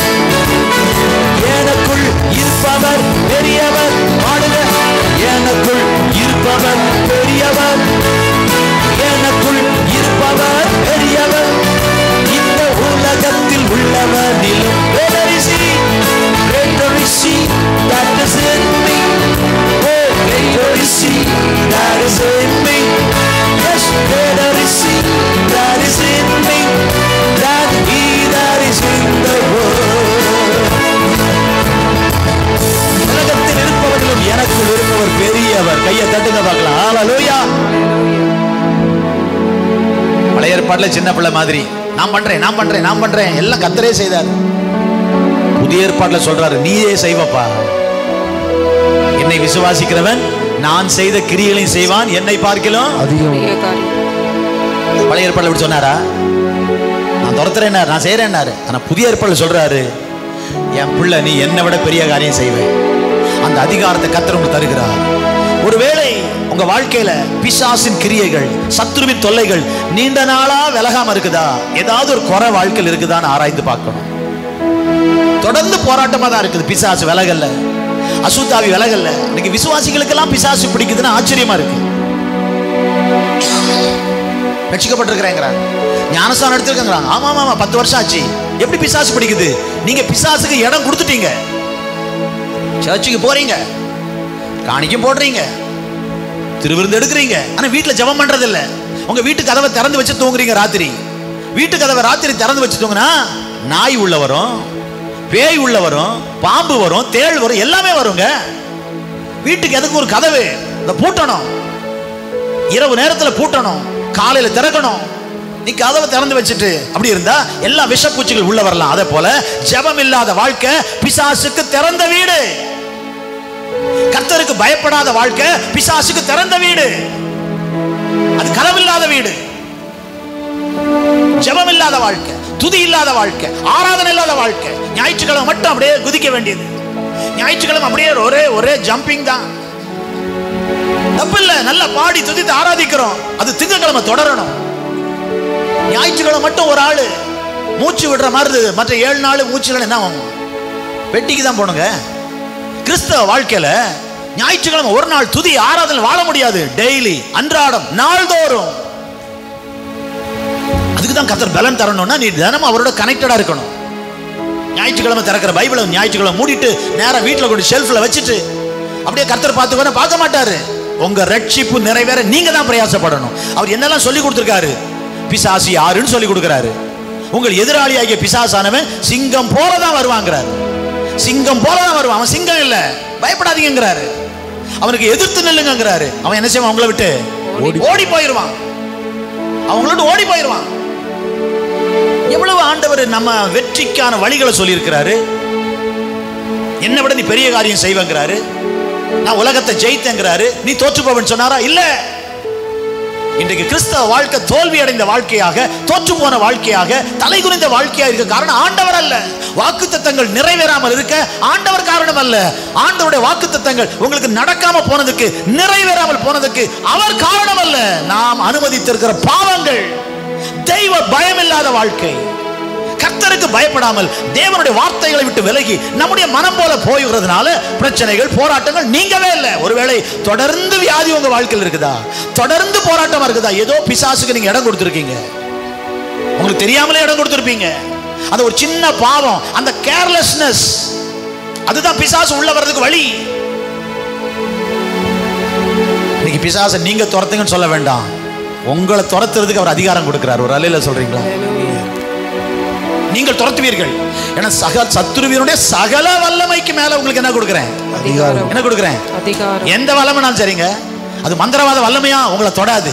நீங்க கர்த்தருடைய பிள்ளையா இருந்தா, வசனத்தின்படி வாழ்ந்தா, 24 மணி நேரமும் தேவனுக்கு பயப்படுகிற பயத்தோட நீ வாழ்ந்தால், கிளிப்பிள்ளை மாதிரி சொன்னதையே சொல்லி சொல்லி சொல்லி சொல்லி ஜெபிக்கிற ஜெபத்தை தூக்கி போடுங்க. மனதை திறந்து ஜெபம் பண்ணுங்க. பைபிள் படிச்சா ஒரு பசியோட சாப்பிடுற பிள்ளைய போல சாப்பிடுங்க. வேத வசனத்தை ஒரு பாலை போல பருகுங்க. ஆண்டவரோட உண்மையான ஒரு உறவு. ஒரு போட்டோவை பார்க்கிறதுக்கும் நேரடியா ஒரு ஆளை பார்க்கிற வித்தியாசம் இருக்கு பாருங்க. ஒரு போட்டோவை பார்த்து நிக்கிறதுக்கும் நேரடியா அந்த ஆளை பார்த்து தான் நமக்கு இருக்கிற உணர்வுக்கும் எவ்வளவு வித்தியாசம். ஆண்டவரோட ஒரு நேரடி தொடர்பு இருக்கிற வாழ்க்கை வாழுங்க. திரும்பி வாங்குங்கிறாரு. என் வசனத்துக்கு திரும்புங்க, எனக்கு கீழ்ப்படிங்க, என்னை நோக்கி பாருங்க, முழங்கால் போடுங்க, ஜெபம் பண்ணுங்க, உபவாசம் பண்ணுங்க. ஓ, நான் உங்களை திரும்ப ஆசீர்வதிப்பேன். இனி நிந்தை இருக்காது. இப்ப சொல்ல, இனி எனிமே இருக்காது, இனி எதிரி. அந்த எதிரியை பற்றி தான் சொல்றேன். சுற்றி எதிரி இருக்கலாம், ஆனா உங்களுக்கு ஒரு பீஸ் இல்ல, பீஸ்ஃபுல் லைஃப். நீங்கள் ஒன்றுக்கும் கவலைப்படாமல் உங்கள் விண்ணப்பங்கள் எல்லாவற்றையும் குறித்த உங்களுடைய எல்லா விண்ணப்பங்களையும் ஸ்தோத்திரத்தோடு கூடிய ஜெபத்தினாலும் வேண்டுதலினாலும் தேவனுக்கு தெரியப்படுத்துங்க. அப்பொழுது எல்லா புத்திக்கும் மேலான தேவ சமாதானம் உங்கள் இருதயங்களையும் உங்கள் சிந்தைகளையும் கிறிஸ்து இயேசுவுல காத்துக்கொள்ளும். உன்னை சுத்தி கொந்தளிக்கிற கடல் இருக்கலாம், ஆனா உன் படகுல இயேசு இருந்தாருன்னா உன் படகு அமைதியா இருக்கும். கை உயர்த்துறாமன்னு சொல்றீங்களா? அதுதான் உபத்திரவம் இல்லாத வாழ்க்கை இல்லை, போராட்டம் இல்லாத வாழ்க்கை இல்லை. சத்துரு இருக்கலாம், சத்துருக்கள் நடுவுல ஆளுகை. சத்துருக்கள் நடுவுல முதல்ல சொன்னேன் அமைதி, இரண்டாவது ஆளுகை, மூணாவது சத்துருக்கள் நடுவுல ஒரு பந்தி. 23ஆம் சங்கீதம் தெரிஞ்ச வசனம். சத்துருக்களுக்கு முன்பாக நீர் எனக்கு ஒரு பந்தி ஆயத்தப்படுத்தி என் தலையை எண்ணெயால் அபிஷேகம். சத்துருக்களுக்கு முன்னால ஒரு பந்தி. செத்துருவானா அழிஞ்சிருவானான்னு நினைக்கிறவங்க முன்னால உன் தலையை கர்த்தர் உயர்த்துவார். சத்துருக்கள் முன்னால ஒரு பந்தியை கர்த்தர் ஆயத்தப்படுத்துறார். அந்த பந்திக்கு தாவீதை கூப்பிடல, எல்லாரும் பந்திக்கு ரெடியா இருந்தாங்க. டேவிட் வீட்டுல everyone was ready for the feast. அந்த விருந்துக்கு எல்லாம் ரெடியா இருந்தாங்க, தாவீதை தவிர. ஆனா கர்த்தர் அந்த தாவீதை விருந்துக்கு கொண்டு வந்தார். அமைதி, ஆளுகை, இப்ப ஆகாரம். ஆகாரம். சத்துருக்களுக்கு முன்னால பந்தி. கர்த்தருக்கு ஸ்தோத்திரம். கர்த்தருடைய வழிகளில் நம்ம நடந்தா நம்மை ஆண்டவர் எல்லாருக்கும் முன்னால கனப்படுத்துறது மட்டும் இல்ல. நீதிமொழிகள் 16ஆம் அதிகாரம் 7ஆம் வசனத்துல வசனம் சொல்லுது, ஒருவனுடைய வழிகள் கர்த்தருக்கு பிரியமாயிருந்தால் அவனுடைய சத்துரு கூட சமாதானமாயிடும். உங்க எதிரியை கூட கர்த்தர் நண்பனா மாற்றுவார். ஆமென் சொல்றீங்களா?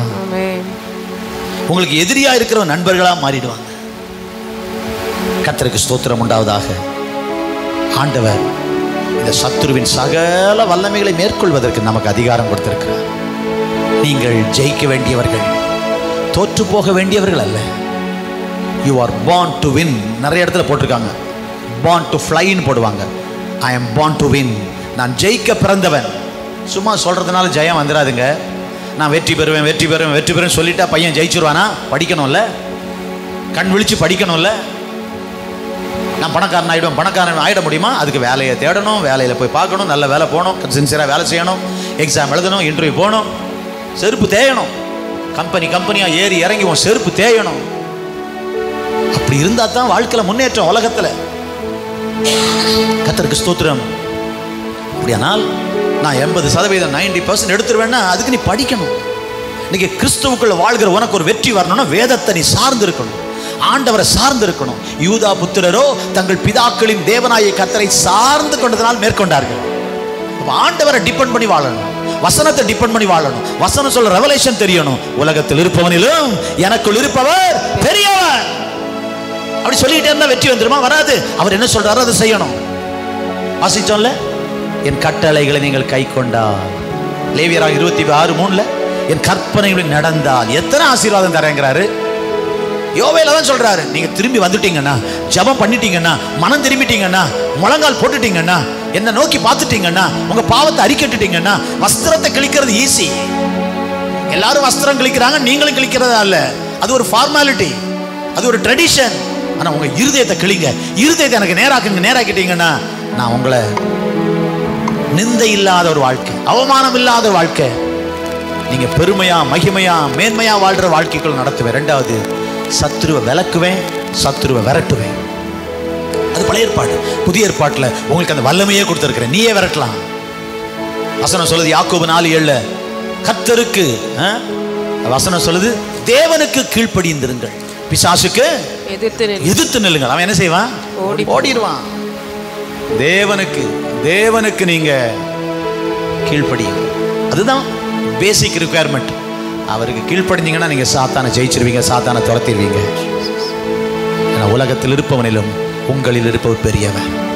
ரகசியத்தையே கற்றுக் கொடுக்கிறாருங்க, ரகசியத்தை கற்றுக் கொடுக்கிறார். அவர் எந்த ரகசியத்தையும் மறைச்சு வைக்கல. இந்த நிறைய யுத்த கலைகள்ல சிலம்பம்னு ஒன்று இருக்கு. சிலம்பம் இதெல்லாம் சொல்லி கொடுப்பான். சிலம்பாட்டம்னு சொல்றாங்க பாரு. ஒரு வர்ம கலைன்னு சொல்லுவாங்க. அது சொல்லி கொடுக்குறவங்க தன்னுடைய சீடர்களுக்கு 99 சொல்லி கொடுப்பாங்களாம், ஒன்று சொல்லி கொடுக்க மாட்டாங்களாம். அவங்க தங்களை எதிர்த்து வந்துட்டு அந்த ஒன்றை வச்சு அவங்க என்ன செய்வாங்களாம், அவங்கள மேற்கொள்றதுக்கு ஒன்று சொல்லி கொடுக்க மாட்டாங்களாம், 9 சொல்லி கொடுப்பாங்களாம். இவன் நாளைக்கு நமக்கே எதிரியா வந்துட்டு அவனை மேற்கொள்றதுக்கு ஒன்னே ஒன்று மறைச்சு வச்சிருப்பாங்களாம். இயேசுநாதர் எதையுமே மறைச்சு வைக்கல. கைவர்த்தவர் அல்ல சொல்றீங்களா? எல்லாம் சொல்லி கொடுத்துட்டாரு. என்னை விசுவாசிக்கிறவன் நான் செய்ததையும் செய்வான், என்னை காட்டிலும் பெரியவைகளை செய்வான். விசுவாசிக்கிறீங்களா?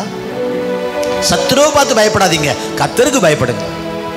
பிசாசை பார்த்து பயப்படாதீங்க, ஆண்டவருக்கு பயப்படுங்க. பிசாசையும் நரகத்தில் தள்ள வல்லவருக்கு பயப்படுங்க. பிசாசையே நரகத்தில் தள்ளுறதுக்கு ஒருத்தருக்கு வல்லமை இருக்கு. அப்ப யாருக்கு பயப்படணும்? தேவனுக்கு கீழ்ப்படிந்திருங்கள்.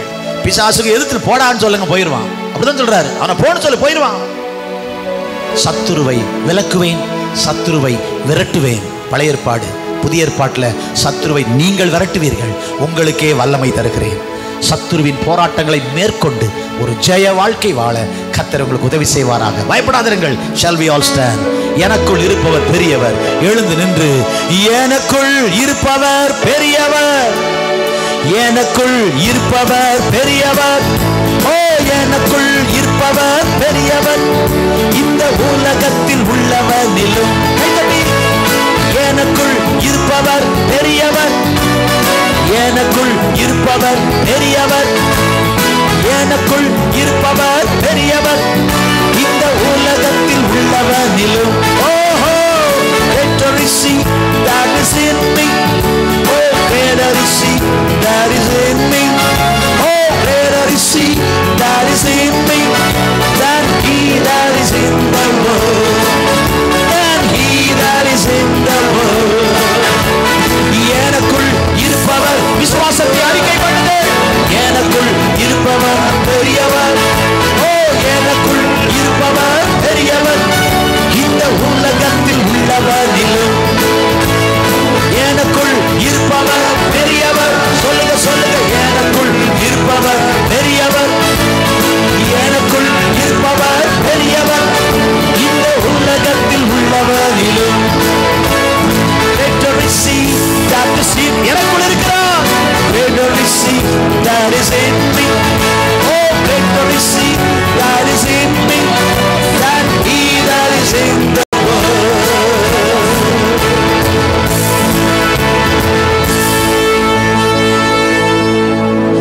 ராத்திரி வேளையில இந்த ஆராதனையை பார்க்கும் உங்களுக்கு ஒரு இரவு நேரமா இருக்கலாம், காலை நேரம், நம்முடைய தேசத்துல காலை நேரம், ஆனா எந்த இடத்துல நீங்கள் பார்த்தாலும் சரி உங்களுக்கு ஒரு ஆசீர்வாதத்தை கர்த்தர் கொடுக்க வல்லவர், உங்களுக்கு ஒரு விடுதலை கொடுக்க வல்லவர். நீங்கள் பயப்படுகிற சத்துருவை உங்களை விட்டு துரத்தி உங்களுக்கு சமாதானமும் உங்களுக்கு அமைதியும் ஆளுகையும் ஆகாரமும் அதிகாரமும் கொடுக்கிறவர். 4 காரியங்கள் அவர் கூட இருக்கிறார். சத்துருவை துரத்துவேன் என்றார். இப்ப சொல்ற நீங்களே துரத்துவீங்க, உங்களுக்கு அதிகாரம் கொடுத்திருக்கிறேன். எனக்கு கீழ்ப்படிங்க, அவன் ஓடிடுவாங்கிறார். கரங்களை உயர்த்தி அப்பா நீங்க தந்த அதிகாரத்துக்காய் ஸ்தோத்திரம், நீங்கள் தந்திருக்கிற அதிகாரத்துக்காய் ஸ்தோத்திரம். இனி பிசாசை பார்த்து பயப்பட மாட்டேன் ஆண்டவரே, உமக்கு பயப்படுவேன், அவனை எதிர்த்து நிற்பேன். சொல்லுங்க. ஐயோ ஐயோ என்ன பண்ணுவானோ? இல்ல இல்ல, அந்த எண்ணமே மாறணும். அவன் ஒண்ணும் பண்ண முடியாது, அவன் தோற்று போனவன். அவன் தலையை இயேசு கல்வாரி சிலுவையில நசுக்கி விட்டான். நமக்கு இருக்கிற ஒரே எதிராளி, ஒரே சத்துரு அவன்தான். அவனும் தோற்று போய்விட்டான். அவனை ஜெயிக்கிற அதிகாரத்தை கர்த்தர் நமக்கு கொடுத்திருக்கிறார். விசுவாசிகள் எல்லாரும் அவனுக்கு எதிர்த்து நிற்கணும். தேவனுடைய பிள்ளைகள் எதிர்த்து நின்று ஓடி விடுவான். அவன் ஓடுறது மட்டும் இல்ல, கர்த்தர் நமக்கு ஒரு பெரிய ஒரு வெற்றியின் வாக்குத்தத்தத்தை கொடுத்திருக்கிறார். எல்லாரும் சேர்ந்து ஒவ்வொரு நாளும் இந்த வசனத்தை சொல்ல வேண்டும். ரோமர் 16:20 சமாதானத்தின் தேவன், சொல்லுங்க சமாதானத்தின் தேவன், சொல்லுங்க சமாதானத்தின் தேவன் சீக்கிரமாய் சாத்தானை உங்கள் கால்களின் கீழே நசுக்கி போடுவார் என்று பவுல் எழுதுகிறார் ரோமருக்கு. சொல்லுங்க சமாதானத்தின் தேவன் சீக்கிரமாய் சாத்தானை என்னுடைய கால்களின் கீழே நசுக்கி போட எனக்கு அதிகாரம் கொடுக்கிறார். பிசாசே, நீ என் கால்களின் கீழே, நீ என்ன ஒண்ணு பண்ண முடியாது, என் குடும்பத்தை ஒண்ணு பண்ண முடியாது, என் பிள்ளைகளை ஒண்ணு பண்ண முடியாது, என் வியாபாரத்தை ஒண்ணு பண்ண முடியாது. ஏனென்றால் எனக்குள் இருக்கிறவர் பெரியவர். உலகத்தில் இருக்கிற பிசாசை விட, உலகத்தில் இருக்கிற மந்திரவாதத்தை விட, உலகத்தில் இருக்கிற அசுத்தாவியை விட, உலகத்தில் இருக்கிற சூனியத்தை விட, உலகத்தில் இருக்கிற எல்லா பிசாசின் ஆவிகளை விட எனக்குள் இருக்கிறவர் பெரியவர். இந்த உலகத்தில் இருக்கிற பிசாசை விட. இந்த வெளிப்பாடோட, இந்த வெற்றி நிச்சயத்தோட ஒவ்வொரு நாள் வாழ கிருபை தாங்க. தொடர்ந்து பிரசன்னம் யாவரிடம் இருப்பதாக. பிசாசின் பிடியில் அகப்பட்ட யாவரையும் விடுதலையாக்குவதற்காய் உலகத்தில் வந்த தேவகுமாரனே, 1 யோவான் 3:8 பிசாசின் பிடியில் அகப்பட்ட யாவரும் விடுவிக்கப்படுவார்களாக. மந்திர கட்டு சூனிய கட்டுகள் உடைவதாக, அசுத்தாவிகள் விலகி போவதாக, வீடுகளில் மேல் ரத்தம் தெளிக்கப்படுவதாக, எல்லா சாபங்கள் நீங்கி போவதாக. நீங்க எங்களோட இருக்கிறதற்காக ஸ்தோத்திரம், நீ சொன்னதை செய்கிறதற்காக ஸ்தோத்திரம். இந்த நாமம் மகிமைப்படுவதாக. இயேசுவின் நாமத்தில் வேண்டுகிறோம் பிதாவே. ஆமென் ஆமென் ஆமென் ஆமென். கர்த்தர் உங்களோடு இருக்கிறார். கர்த்தர் உங்களை ஆசீர்வதிப்பார். உங்களை வெட்கப்பட்டு போக விட மாட்டார். பிசாசை பார்த்து பயப்படாதீங்க. அவர் பெரியவர், உங்களோடு இருக்கிறார். அவர் துரத்துகிறவர். இப்பொழுது துரத்துவதற்கு உங்களுக்கு அதிகாரம் கொடுத்திருக்கிறவர். யூஸ் பண்ணுங்க அதிகாரத்தை. நம்முடைய கர்த்தராகிய இயேசு கிறிஸ்துவின் கிருபையும் பிதாவாகிய தேவனுடைய அன்பும் பரிசுத்த ஆவியானுடைய ஐக்கியமும் ஆசீர்வாதமும் பாதுகாப்பும் பராமரிப்பும் விலகாத தேவ பிரசன்னமும் இன்றும் என்றும் சதா காலம் நம் அனைவரோடும் உலகமெங்கிலும் உள்ள சகல பரிசுத்தவான்களோடு இருப்பதாக. ஆமென். ஆம். எல்லாரும் சேர்ந்து சொல்லலாமா? என் ஆத்துமாவே கர்த்தரை ஸ்தோத்திரி, என் முழு உலகமுடைய பரிசுத்த நாமத்தை ஸ்தோத்திரி. என் ஆத்துமாவே கர்த்தரை ஸ்தோத்திரி, அவர் செய்த சகல உபகாரங்களையும் மறவாதே. ஆமென் ஆமென் ஆமென். Greater is he that is in me than he that is in the world. எனக்குள் இருப்பவர் பெரியவர், எனக்குள் இருப்பவர் பெரியவர். ஓ